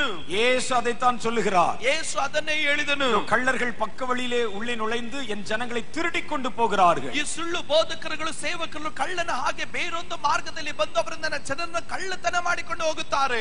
தன்னை அனுப்பினவருடைய மகிமையை தேடுகிறவனோ உண்மையுள்ளவனாய் இருக்கிறான் என்கிறார். ಅಲ್ಲಿ ತನ್ನಿಂದ ಕಳಿಸಲ್ಪಡುವವನು ಅವನು ತನ್ನ ಮಹಿಮೆಯನ್ನು ಹಾಗೂ ನಂಬಿಗಸ್ತನಾಗಿ ಇರುತ್ತಾನೆ ಎಂಬುದಾಗಿ ಹೇಳಿದರು. நாங்கள் எங்களையே உங்கள் முன்பாக மகிமைப்படுத்தினால், ನಾವು ನಮ್ಮನ್ನೇ ನಾವು ನಿಮ್ಮ ಮುಂದೆ ಮಹಿಮೆ ಪಡಿಸಿದ್ರೆ, நாங்கள் கடவுளை போல உங்கள் முன்பாக எங்களை காண்பித்துக் கொண்டால், ನಮ್ಮನ್ನೇ ನಾವು ದೇವರಾಗಿ ನಿಮ್ಮ ಮುಂದೆ ತೋರ್ಪಡಿಸಿದರೆ, நாங்கள் பேசுகிற வார்த்தையெல்லாம் கள்ள வார்த்தையா தான் இருக்கும். ನಾವು ಮಾತನಾಡುವ ಎಲ್ಲಾ ಮಾತುಗಳು ಸುಳ್ಳು ಮಾತುಗಳೇ. நான் அடிக்கடி ஒரு காரியத்தை சொல்வதுண்டு. ನಾನು ಮಧ್ಯದಲ್ಲಿ ಒಂದು ಕಾರ್ಯ ಹೇಳುತ್ತೇನೆ. என் கைகள் மூலம் எத்தனை அற்புதம் நடந்தாலும், ನನ್ನ ಕೈಯಲ್ಲಿ ಎಷ್ಟೇ ಅದ್ಭುತ ನಡೆದ್ರು, என் ஊழியத்தின் மூலம் எத்தனை பேர் விடுதலை அடைந்தாலும், ನನ್ನ ಸೇವೆಯಿಂದ ಎಷ್ಟೇ ಜನ ಬಿಡುಗಡೆ ಹೊಂದಿದರು, எத்தனை பேர் என் ஊழியத்தில் ஆசீர்வதிக்கப்பட்டாலும், ಎಷ್ಟೇ ಜನರು ನನ್ನ ಸೇವೆಯಲ್ಲಿ ಆಶೀರ್ವದಿಸಲ್ಪಟ್ಟರು, மனுஷன் மனுஷன் தான், ಮನುಷ್ಯನು ಮನುಷ್ಯನೇ, தேவன் தேவன் தான், ದೇವರು ದೇವರೇ. மனுஷன் ஒரு நாளும் தேவனாகி விட முடியாது. ಮನುಷ್ಯನು ಒಂದು ಕಾಲದಲ್ಲಿ ದೇವರಾಗಕ್ಕಾಗೋದಿಲ್ಲ. என் கைகள் மூலம் கர்த்தர் அற்புதங்களை செய்கிறதுனால், ನನ್ನ ಕೈಯಿಂದ ದೇವರ ಅದ್ಭುತ ಮಾಡೋದ್ರಿಂದ நான் கர்த்தராகி விட முடியாது. ನಾನು ದೇವರಾಗಕ್ಕಾಗಲ್ಲ. அவர் ஒருவரே அதிசயமானவர். ಆತನು ಒಬ್ಬನೇ ಅದ್ಭುತ ಸ್ವರೂಪಿ. அவர் ஒருவரே அற்புதத்தின் தேவன். ಆತನು ಒಬ್ಬನೇ ಅದ್ಭುತ ದಾಯಕನು. அவர் மனிதர்களை வைத்து காரியங்களை செய்தால், ಅವನು ಮನುಷ್ಯನ ಮುಖಾಂತರ ಕಾರ್ಯವನ್ನು ಮಾಡಿದರೆ மனிதன் தேவனாகி விட முடியாது. ಮನುಷ್ಯನು ದೇವರಾಗ್ಲಿಕ್ಕಾಗಲ್ಲ. நாங்கள் அற்ப பிரயோஜனமுள்ள ஊழியக்காரர்கள். ನಾವು ಅಪ್ರಯೋಜಕರಾದ ಸೇವಕರುಗಳು. உங்களுக்கு இருக்கிற பலவீனங்கள் தான் எங்களுக்கும் இருக்கிறது. ನಿಮಗಿರುವ ಬಲಹೀನತೆ ನಮಗೂ ಇದೆ. ஆனால் சிலர் தங்களை கடவுளுக்கு சமமாய் காட்ட விரும்புகிறார்கள். ಆದರೆ ಕೆಲವರು ತಮ್ಮನ್ನ ದೇವರಿಗೆ ಸಮವಾಗಿ ತೋರಿಸಿಕೊಳ್ಳುತ್ತಾರೆ. அவன் கள்ளனும் திருடனுமாய் இருக்கிறான் என்று கர்த்தர் எச்சரிக்கிறார். ಅವನು ಕೊಳ್ಳನು ಕೊಳ್ಳೆ ಒಡೆಯುವವನು ಎಂಬುದಾಗಿ ದೇವರ ವಾಕ್ಯ ಹೇಳುತ್ತದೆ. அவர்கள்தான் தங்களை மகிமைப்படுத்த கருதி ಅವನು ಕರ್ತನನ್ನು ಮಹಿಮೆ ಪಡಿಸುತ್ತಾನೆ ಎಂಬುದಾಗಿ ಭಾವಿಸಿ கர்த்தருடைய வசனத்திலே கலப்படங்களை கொண்டு வருகிறார்கள். ಅವನು ಕರ್ತನ ವಾಕ್ಯದಲ್ಲಿ ಕಳಬೆರಿಕೆಗಳನ್ನು ತರುತ್ತಾನೆ. ஒரு கலப்படமான ஆகாரம் ಒಂದು ಕಳಬೆರಿಕೆಯಾದ ಆಹಾರ ஒரு மனிதனுடைய ஆரோக்கியத்தை கெடுத்துவிடும். ಒಂದು ಮನುಷ್ಯನ ಆರೋಗ್ಯವನ್ನು ಕೆಡಿಸಿ ಬಿಡುತ್ತದೆ. ஒரு கள்ள உபதேசம், ಒಂದು ಸುಳ್ಳು ಉಪದೇಶ அல்லது ஒரு கலப்பட உபதேசம், ಒಂದು ಕಳಬೆರಿಕೆ ಉಪದೇಶ அதை கேட்கிற விசுவாசிகளின் விசுவாசத்தை பலவீனப்படுத்தி விடும். ಅದು ಕೇಳುವಂತ ವಿಶ್ವಾಸಿಗಳ ವಿಶ್ವಾಸವನ್ನು ಅದು ಬಲಹೀನಪಡಿಸುತ್ತದೆ. அவனுடைய விசுவாசம் பலவீனமாகிவிட்டால், ಅವನ ನಂಬಿಕೆ ಬಲಹೀನವಾದರೆ அவன் செய்கிற ஜெபத்துல பலம் இருக்காது, ಅವನ ಮಾಡುವ ಪ್ರಾರ್ಥನೆಯಲ್ಲಿ ಬಲ ಇರೋದಿಲ್ಲ, அவன் செய்கிற ஊழியத்துல பலம் இருக்காது, ಅವನ ಮಾಡುವ ಸೇವೆಯಲ್ಲಿ ಬಲ ಇರೋದಿಲ್ಲ, அவனுடைய நம்பிக்கையிலே பலம் இருக்காது. ಅವನ ನಂಬಿಕೆಯಲ್ಲಿ ಬಲ ಇರೋದಿಲ್ಲ. சாத்தானுக்கு இது தெரியும். ಸೈತಾನನಿಗೆ ಇದು ಗೊತ್ತು. அதனால தான் அப்படிப்பட்ட கொடிய ஊழியக்காரர்களை எழுப்பி, ಆದ್ರಿಂದ ಈ ರೀತಿ ದುಷ್ಟರಾದ ಸೇವಕರನ್ನೇ ಎಬ್ಬಿಸಿ, அவர்களை மினுக்குள்ள வஸ்திரத்தினால் அலங்கரித்து, ಅವರನ್ನ ಮಿಂಚಾದಂತ ವಸ್ತ್ರಗಳಿಂದ ಅಲಂಕರಿಸಿ, ஜனங்களுக்கு நடுவில் அவர்களை தலைவர்களைப் போல காண்பித்து, ಜನರ ಮಧ್ಯದಲ್ಲಿ ಅವರನ್ನ ನಾಯಕರುಗಳಾಗಿ ತೋರ್ಪಡಿಸಿ, அவர்களை ஆடம்பர பிரியர்களாய் மாற்றி, ಅವರನ್ನ ಆಡಂಬರದ ಪ್ರಿಯರಾಗಿ ಮಾರ್ಪಡಿಸಿ, அவருடைய வழியை உங்களுக்கும் கற்பிக்க வைத்து, ಅವರ ಮಾರ್ಗಗಳನ್ನು ನಿಮಗೂ ಕಲಿಸತಕ್ಕಂತೆ ಮಾಡಿ, தேவனுடைய ஜனத்தை பலவீனப்படுத்துகிறார்கள். ದೇವ ಜನರನ್ನ ಬಲಹೀನಪಡಿಸುತ್ತಾ ಇದ್ದಾರೆ. சாத்தானுடைய தந்திரம். ಇದು ಸೈತಾನನ ಕುತಂತ್ರ. கர்த்தருடைய ஆசீர்வாதம் நம்முடைய பகுதியிலே வர வேண்டுமானால், ಕರ್ತನ ಆಶೀರ್ವಾದವು ನಮ್ಮ ರಾಜ್ಯಕ್ಕೆ ಬರಬೇಕಾದರೆ முதல்ல கர்த்தருடைய ஊழியக்காரர்கள் சுத்திகரிக்கப்படணும். ಹಾಗಾದ್ರೆ ಮೊದಲನೇದಾಗಿ ಕರ್ತನ ಸೇವಕರು ಶುದ್ಧೀಕರಿಸಲ್ಪಡಬೇಕು. தேவனுடைய சபை சுத்திகரிக்கப்படணும். ದೇವರ ಸಭೆ ಶುದ್ಧೀಕರಿಸಲ್ಪಡಬೇಕು. கர்த்தரை விசுவாசிக்கிற விசுவாசிகள் சுத்திகரிக்கப்படணும். ಕರ್ತನಲ್ಲಿ ನಂಬಿಕೆಯಿಡುವ ವಿಶ್ವಾಸಿಗಳು ಶುದ್ಧೀಕರಿಸಲ್ಪಡಬೇಕು. சாத்தானுடைய கள்ள உபதேச வார்த்தைகளுக்கு நாம் செவி கொடுக்க கூடாது. ಸೈತಾನನ ಸುಳ್ಳು ಉಪದೇಶಗಳಿಗೆ ನಾವು ಕಿವಿ ಕೊಡಬಾರದು. சாத்தான் செய்கிற இரண்டாவது பயங்கரம், ಸೈತಾನನ ಮಾಡುವ ಎರಡನೇ ಕೃತ್ಯ, உண்மையான ஊழியக்காரர்களுக்கு விரோதமாய், ನಿಜವಾಗಿ ಸೇವೆ ಮಾಡುವವರ ವಿರುದ್ಧವಾಗಿ என்னென்ன போராட்டங்கள் உண்டோ, ಏನೆಲ್ಲ ಹೋರಾಟ ಇದೆಯೋ, என்னென்ன பிரச்சனைகள் உண்டோ, ಏನೆಲ್ಲ ತೊಂದರೆ ಇದೆಯೋ, அவைகளை கொண்டு வந்து ಅವುಗಳನ್ನು ತಂದು அவர்களை ஊழியம் செய்ய முடியாதபடிக்கு அவர்களை தடை செய்ய போகிறார். ಅವರ ಸೇವೆ ಮಾಡಲಿಕ್ಕೆ ಆಗದಂತೆ ಅವರನ್ನು ತಡೆ ಮಾಡುತ್ತಾನೆ. சில நாட்களுக்கு முன்பாக தேவனுடைய ஊழியக்காரர்கள் சிலர் நாங்கள் கூடி ஜெபித்த பொழுது, ಕೆಲವೊಂದು ದಿವಸಗಳ ಹಿಂದೆ ದೇವ ಸೇವಕರಾದಂತ ನಾವುಗಳೆಲ್ಲರೂ ಒಟ್ಟಾಗಿ நம்ம தேசத்தின் மேல சீக்கிரம் வரக்கூடிய பயங்கரத்தை கர்த்தர் காண்பித்தார். ನಮ್ಮ ದೇಶದಲ್ಲಿ ಅತಿ ಬೇಗನೆ ಬರಲಿಕ್ಕೆ ಹೋಗುವಂತ ಭಯಂಕರ ಕೃತ್ಯಗಳು ಕುರಿತಾಗಿ ದೇವರು ஒரு பயங்கரம் சீக்கிரமாய் வருகிறது. ಈಗ ಒಂದು ಭಯಂಕರ ಆಪತ್ತು ಅತಿ ಬೇಗನೆ ಬರಲಿಕ್ಕೆ ಹೋಗುತ್ತದೆ. சபைகள் மேலும் ஊழியங்கள் மேலும் ஊழியக்காரர்கள் மேலும் வருகிறது. ಸಭೆಯ ಮೇಲೂ ಸೇವಕರುಗಳ ಮೇಲೂ ಅತಿ ಬೇಗನೆ ಬರಲಿಕ್ಕೆ ಹೋಗುತ್ತದೆ. அநேக திருச்சபைகள் தவிக்க போகிறது. ಅನೇಕ ದೇವರ ಸಭೆ ತತ್ತರಕ್ಕೆ ಒಳಪಡುತ್ತದೆ. அரசாங்கத்திலிருந்து இவர்களுக்கு விரோதமான கடுமையான சட்டங்கள் அங்கே கொண்டு வரப்பட போகிறது. ಸರ್ಕಾರದ ನಿಮಿತ್ತವಾಗಿ ಇವರ ವಿರುದ್ಧವಾಗಿ ಅನೇಕ ನಿಯಮಗಳನ್ನು ಜಾರಿಗೆ ತರುತ್ತಾರೆ. திருச்சபைகளுக்கு சொந்தமான நிலங்கள் அபகரிக்கப்பட போகிறது. ದೇವರ ಸಭೆಗೆ ಸ್ವಂತವಾದಂತ ಅನೇಕ ಭೂಮಿಗಳಾದ ಅಪಹರಣಕ್ಕೆ ಒಳಪಡುತ್ತದೆ. அநேகர் மேலே பொய் வழக்கு போடப்பட போகிறது. ಅನೇಕರ ಮೇಲೆ ಸುಳ್ಳು ಆರೋಪಗಳು ಹೊರಿಸಲ್ಪಡುತ್ತದೆ. சில ஊழியர்களும் சில போதகர்களும் கைது செய்யப்பட போகிறார்கள். ಕೆಲವೊಂದು ಸೇವಕರುಗಳನ್ನ ಅವರು ಕೆಲವೊಂದು ಬೋಧಕರುಗಳನ್ನ ಸೆರೆ ಹಿಡಿಯುತ್ತಾರೆ. சில ஆராதனை ஸ்தலங்கள் கீழே தரைமட்டமாய் இடிக்கப்பட போகிறது. ಕೆಲವೊಂದು ಆರಾಧನೆ ಸ್ಥಳಗಳು ಅದು ಕಟ್ಟಡಗಳು ನೆಲಸಮವಾಗಿ ಬಿಡುತ್ತದೆ. கர்த்தர் போன டிசம்பர்ல இந்த காரியத்தை குறித்து பேசினார். ಕರ್ತನ ಈ ವಿಷಯದ ಕುರಿತಾಗಿ ಡಿಸೆಂಬರ್ ಅಲ್ಲಿ ಮಾತಾಡಿದನು. ஆனால் சமீபத்தில் உத்தரப்பிரதேசத்தில் 240 சபைகள் இடிக்கப்பட்டிருக்கிறது. ಹತ್ತಿರದ ಪ್ರದೇಶಗಳಲ್ಲಿ ಹತ್ತಿರ ದಿವಸಗಳಲ್ಲಿ ಉತ್ತರ ಪ್ರದೇಶದಲ್ಲಿ 270 ಸಭೆಗಳು ಒಡೆಯಲ್ಪಟ್ಟಿತ್ತು. நான் சொல்வது ஒரு மாசத்துக்கு முன்னால உண்டான நிகழ்ச்சி. ನಾನು ಹೇಳಿದ್ದು ಒಂದು ತಿಂಗಳ ಹಿಂದೆ ನಡೆದ ಘಟನೆ. ஒருவேளை இப்ப இன்னும் அதிகமாகி இருக்கலாம். ಒಂದು ಪಕ್ಷ ಇನ್ನೂ ಅಧಿಕವಾಗಿರಬಹುದು. சபைகளுக்குள்ளே புகுந்து சர்ச் கட்டடங்களை இடித்து துவம்சம் பண்ணுகிறார்கள். ಸಭೆ ಒಳಗಡೆ ನುಗ್ಗಿ ಅವರ ಸಭೆ ಕಟ್ಟಡಗಳನ್ನು ಒಡೆದು ಬಿಡುತ್ತಾ ಇದ್ದಾರೆ. பொய்யான வழக்குகளை போடுகிறார்கள். ಸುಳ್ಳಾದಂತ ಕಾರ್ಯಗಳನ್ನು ಹಾಕುತ್ತಾ ಇದ್ದಾರೆ. கர்த்தருடைய ஜனங்களை பதட்டப்பட வைக்க வேண்டும். ದೇವ ಜನರು ಗೊಂದಲಕ್ಕೀಡಾಗಬೇಕು. அவன் ஜெபம் பண்ண கூடாது. ಕಾರಣ ಪ್ರಾರ್ಥಿಸಬಾರದು. பிரச்சனைக்கு பின்னாலே ஓட வேண்டும். ಅವರು ತೊಂದರೆ ನೋಡಿದಾಗ ಓಡಿ ಹೋಗಬೇಕು. ஊழியக்காரர்கள் மேலே ஒரு தீமை வருகிறது என்று கர்த்தர் சொல்லுகிறார். ಸೇವಕರ ಮೇಲೆ ಒಂದು ಆಪತ್ತು ಬರುತ್ತಾ ಇದೆ ಎಂಬುದಾಗಿ ದೇವರು ಹೇಳಿದನು. பல இடங்கள் மேலே கொடுமையான காரியங்கள் நடத்தப்பட போகிறது. ಅನೇಕ ಸೇವಕರುಗಳ ಮೇಲೆ ದುಷ್ಟವಾದಂತ ಕಾರ್ಯಗಳು ನಡೆಸಲ್ಪಡುತ್ತದೆ. ஊழியம் செய்ய கூடாதபடி நிறைய கடுமையான சட்டங்கள் இயற்றப்பட போகிறது. ಸೇವೆ ಮಾಡಲಿಕ್ಕೆ ಆಗದಂತೆ ಅನೇಕವಾದ ಕಠಿಣವಾದ ನಿಯಮಗಳು ಜಾರಿಗೆ ಬರುತ್ತದೆ. தேவனுடைய ஜனங்கள் கூடியிருந்தா தான் ஜெபிப்பார்கள். ಕಾರಣ ದೇವರ ಮಕ್ಕಳು ಒಟ್ಟಾಗಿ ಸೇರಿದ್ರೇನೆ ಪ್ರಾರ್ಥಿಸೋದು. அவர்களை சிதறடித்தால் அவர்கள் வேறு காரியங்களை பார்க்க போய் விடுவார்கள். ಅವರು ಚದರಿಸಿದ್ರೆ ಅವರು ಬೇರೆ ಕಾರ್ಯವನ್ನು ನೋಡಿ ಅವರು ತಂಪಾಡಿಗೆ ಹೋಗ್ತಾರೆ. இது சாத்தானுடைய தந்திரம். ಇದು ಸೈತಾನನ ತಂತ್ರ. ஒரு தேசம் ஆசீர்வதிக்கப்பட வேண்டுமானால், ಒಂದು ದೇಶ ಆಶೀರ್ವಾದ ಹೊಂದಬೇಕಾದ್ರೆ தேவனுடைய ஜனங்கள் பலமுள்ளவர்களாய் இருக்க வேண்டும். ದೇವ ಜನರು ಬಲಿಷ್ಠರಾಗಿರಬೇಕು. ஒன்று கள்ள ஊழியர்கள் எழும்பி அவர்களை பலவீனப்படுத்துகிறார்கள். ಒಂದು ಸುಳ್ಳು ಸೇವಕರುಗಳು ಎದ್ದು ಅವರನ್ನ ಬಲಹೀನಪಡಿಸುತ್ತಾರೆ. இரண்டாவது பொல்லாத மனிதர்கள் எழும்பி உண்மையான ஊழியக்காரர்களை துரத்துகிறார்கள். ಎರಡನೇದಾಗಿ ಸುಳ್ಳಾದಂತ ಮನುಷ್ಯರು ಎದ್ದು ನಿಜವಾದ ಸೇವಕರನ್ನು ಅಟ್ಟುತ್ತಾ ಇದ್ದಾರೆ. இதன் மூலம் கர்த்தர் செய்ய நினைத்த காரியத்தை தடை செய்து விடலாம் என்று சாத்தான் நினைக்கிறார். ಇದರ ಮುಖಾಂತರವಾಗಿ ಕರ್ತನು ಮಾಡಲಿಕ್ಕೆ ಬಯಸುವಂತ ಕಾರ್ಯವನ್ನ ಸೈತಾನನು ತಡೆ ಮಾಡಿ ಬಿಡಬಹುದು ಎಂದು ನೆನೆಸ್ತಾ ಇದ್ದಾನೆ. தேசத்தின் மேல இந்த ரெண்டு காரியங்களும் தீவிரமாய் வரப்போகிறது. ಈಗ ದೇಶದ ಮೇಲೆ ಎರಡು ಕಾರ್ಯಗಳು ಅತಿ ಬೇಗನೆ ಬರಲಿಕ್ಕೆ ಹೋಗುತ್ತದೆ. இன்றைக்கு உத்தரப்பிரதேசத்தில் வந்திருக்கிறது, நாளைக்கு கர்நாடகாக்குள்ள வருவதற்கு ரொம்ப நேரம் ஆகாது.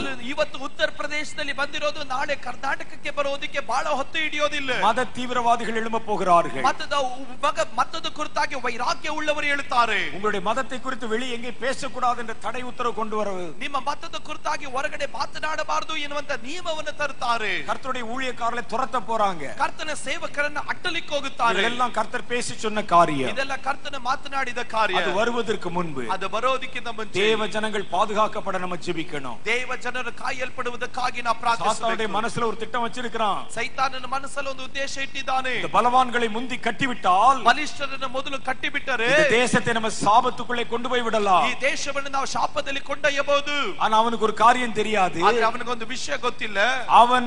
அவன் கர்த்தருடைய பிள்ளைகளை கட்டுவதற்கு முன்பாக, ಅವನು ಕರ್ತನ ಮಕ್ಕಳನ್ನು ಕಟ್ಟುವುದಕ್ಕಿಂತ ಮುಂಚೆ கர்த்தருடைய பிள்ளைகள் அவனை கட்டி விடுவார்கள். ಕರ್ತನ ಮಕ್ಕಳು ಅವನನ್ನು ಕಟ್ಟುತ್ತಾರೆ. கர்த்தராகிய தேவன் தம்முடைய பிள்ளைகளை பார்த்து சொன்னார், ಕರ್ತನಾದಂತ ದೇವರು ತನ್ನ ಮಕ್ಕಳನ್ನು ನೋಡಿ ಹೇಳಿದನು, சர்ப்பங்களை எடுக்கவும் அவைகளை மிதிக்கவும் நான் உங்களுக்கு அதிகாரம் தருகிறேன். ಸರ್ಪಗಳನ್ನು ಮೇಲೆತ್ತುವುದಕ್ಕೆ ಅದರ ಕಾಲಿನಿಂದ ತುಳಿಯುವುದಕ್ಕೆ ನಿಮಗೆ ಅಧಿಕಾರ ಕೊಡುತ್ತೇನೆ. நம்ம இந்த காரியத்தை உணர்ந்து கொண்டு எழும்புகிற வரைக்கும் தான் சாத்தானுடைய பலம். ಅಲ್ಲಿ ಅವನು ಈ ವಿಷಯಗಳನ್ನು ತಿಳಿದುಕೊಂಡು ಹೇಳೋವರೆಗೂ ಮಾತ್ರನೇ ಸೈತಾನನ ಬಲ.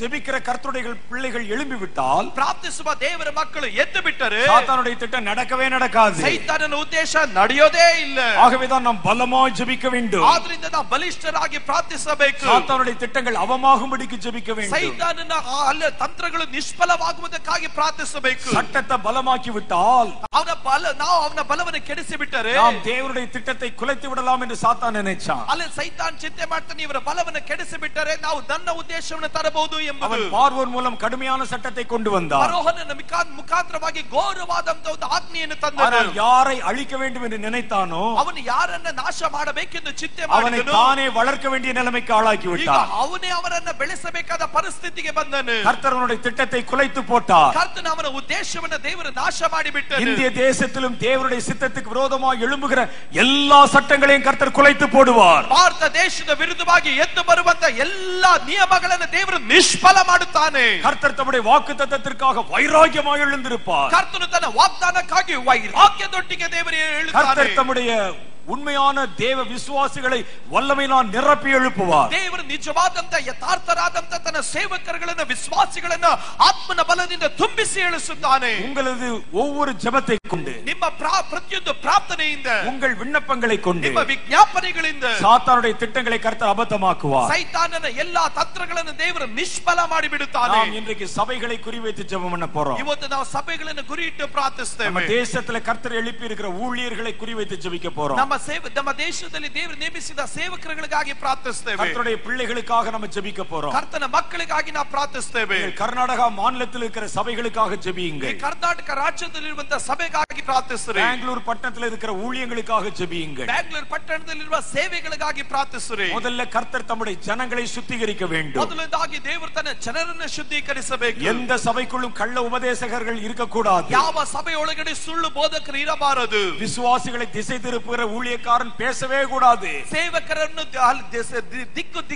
ಜನರನ್ನು ದಿಕ್ಕು ಬದಲಾಯಿಸುವಂತ ಸೇವಕರುಗಳು ಹೇಳಲೇಬಾರದು. ஆடம்பரத்துக்கு பின்னாலும் இழிவான ஆதாயத்துக்கு பின்னாலும் ஓடுகிற ஊழியக்காரன் மனம் திரும்ப வேண்டும். ಆಡಂಬರ ಹಿಂದೆ ಓಡುವಂತ ಸೇವಕರುಗಳು, ಹಣಗಳ ಹಿಂದೆ ಓಡುವಂತ ಸೇವಕರುಗಳು ಮನ ತಿರುಗಬೇಕು. பலமான தேவனுடைய விசுவாசிகளை அவர்கள் எழுப்புகிறவர்களாய் மாற வேண்டும். ಬಲಿಷ್ಠರಾದಂತ ವಿಶ್ವಾಸಿಗಳನ್ನು ಎಬ್ಬಿಸುವಂತ ಸೇವಕರುಗಳಾಗಿ ಅವರು ಮಾರ್ಪಡಬೇಕು. ஏனென்றால் பலமுள்ள தேவனுடைய சந்ததி கர்நாடகா மாநிலத்துக்கு தேவை. ಕಾರಣವೇನೆಂದ್ರೆ ಬಲಿಷ್ಠವಾದ ಆತ್ಮಿಕ ಸಂತತಿಗಳು ಕರ್ನಾಟಕ ರಾಜ್ಯಕ್ಕೆ ಬೇಕಾಗಿದ್ದಾರೆ. உங்களை பலவீனப்படுத்துவதற்கு சாத்தான் என்ன திட்டத்தை கொண்டு வந்திருந்தாலும், ನಿಮ್ಮನ್ನು ಬಲಹೀನಪಡಿಸುವುದಕ್ಕಾಗಿ ಸೈತಾನನು ಯಾವ ಉದ್ದೇಶವನ್ನು ತಂದಿದ್ದರು, கர்த்தருடைய ஆவியிலே நிறைந்து ஜெபிக்கிற உங்களால், ಕರ್ತನ ಆತ್ಮನಿಂದ ತುಂಬಿ ಪ್ರಾರ್ಥಿಸುವ ನಿಮ್ಮಿಂದ அவனுடைய திட்டங்கள் அபத்தமாகி போய்விடும். ಅವನ ಉದ್ದೇಶಗಳು ಎಲ್ಲವೂ ಅದು ನಿಷ್ಫಲವಾಗಿ ಬಿಡುತ್ತದೆ. அவன் செய்ய நினைச்சது ஒன்னும் நடக்கவே நடக்காது. ಅವನು ಮಾಡಬೇಕೆಂದು ಬಯಸುವ ಕಾರ್ಯ ಯಾವುದೂ ನಡೆಯೋದಿಲ್ಲ. நாம் நம்முடைய ஊழியக்காரர்களுக்காக ஜெபிக்க ನಾವು போகிறோம். ನಮ್ಮ ಸೇವಕರುಗಳಿಗಾಗಿ ಪ್ರಾರ್ಥಿಸೋಣ. கர்நாடகா மாநிலத்தில் இருக்கிறவர்களுக்காக, ಕರ್ನಾಟಕ ರಾಜ್ಯದಲ್ಲಿ ಇರುವವರಿಗಾಗಿ, முதல்ல பெங்களூர்ல இருக்கிற சபைகளுக்காக, ವಿಶೇಷವಾಗಿ ಬ್ಯಾಂಗ್ಳೂರಲ್ಲಿರುವ ಸಭೆಗಳಿಗಾಗಿ, பெங்களூர்ல இருக்கக்கூடிய சுவிசேஷகர்களுக்காக, ಬ್ಯಾಂಗ್ಳೂರ್ ಪಟ್ಟಣದಲ್ಲಿರುವ ಸುವಾರ್ತಿಕರಿಗಳಿಗಾಗಿ, பெங்களூர்ல இருக்கிற சிறிதும் பெரிதுமான எல்லா ஊழியக்காரர்களுக்காக, ಬ್ಯಾಂಗ್ಳೂರಲ್ಲಿರುವ ಚಿಕ್ಕದು ದೊಡ್ಡದು ಎಲ್ಲಾ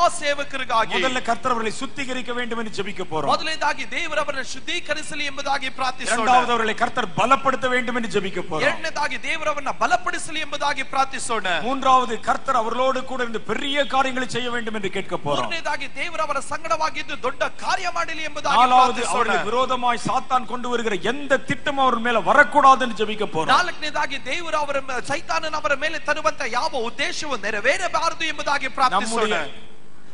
இங்கே காணப்படுகிற நம்முடைய எல்லையிலே ஒரு அடி நிலத்தை கூட சாத்தான் எடுக்க கூடாது. ನಮಗಿರುವಂತ ಪ್ರಾಂತ್ಯದಲ್ಲಿ ಸೈತಾನನ ಒಂದು ಅಡಿ ಭೂಮಿಯನ್ನು ಅವನು ತೆಗೆದುಕೊಳ್ಳಬಾರದು. அதற்கு அடுத்து கர்நாடக மாநிலத்தில் இருக்கிற எல்லா சபைகளுக்காக ஜெபிக்க போகிறோம். ಅನಂತರವಾಗಿ ಕರ್ನಾಟಕ ರಾಜ್ಯದಲ್ಲಿರುವ ಎಲ್ಲಾ ಸಭೆಗಳಿಗಾಗಿ ನಾವು ಪ್ರಾರ್ಥಿಸುತ್ತೇವೆ. ಯೇಸುವಿನ ನಾಮத்தை அறிந்திருக்கிற எல்லா விசுவாசிகளுக்காக ஜெபிக்க போகிறோம். ಯೇಸುವಿನ ನಾಮವನ್ನು ತಿಳಿಯಲ್ಪಟ್ಟಂತ ಅರಿಯಲ್ಪಟ್ಟ ಎಲ್ಲಾ ವಿಶ್ವಾಸಿಗಳಿಗಾಗಿ ಪ್ರಾರ್ಥಿಸುತ್ತೇವೆ. நாம் இப்பொழுது ஜெபிக்கும்படி எழுந்து நிற்கலாம். ನಾವೆಲ್ಲರೂ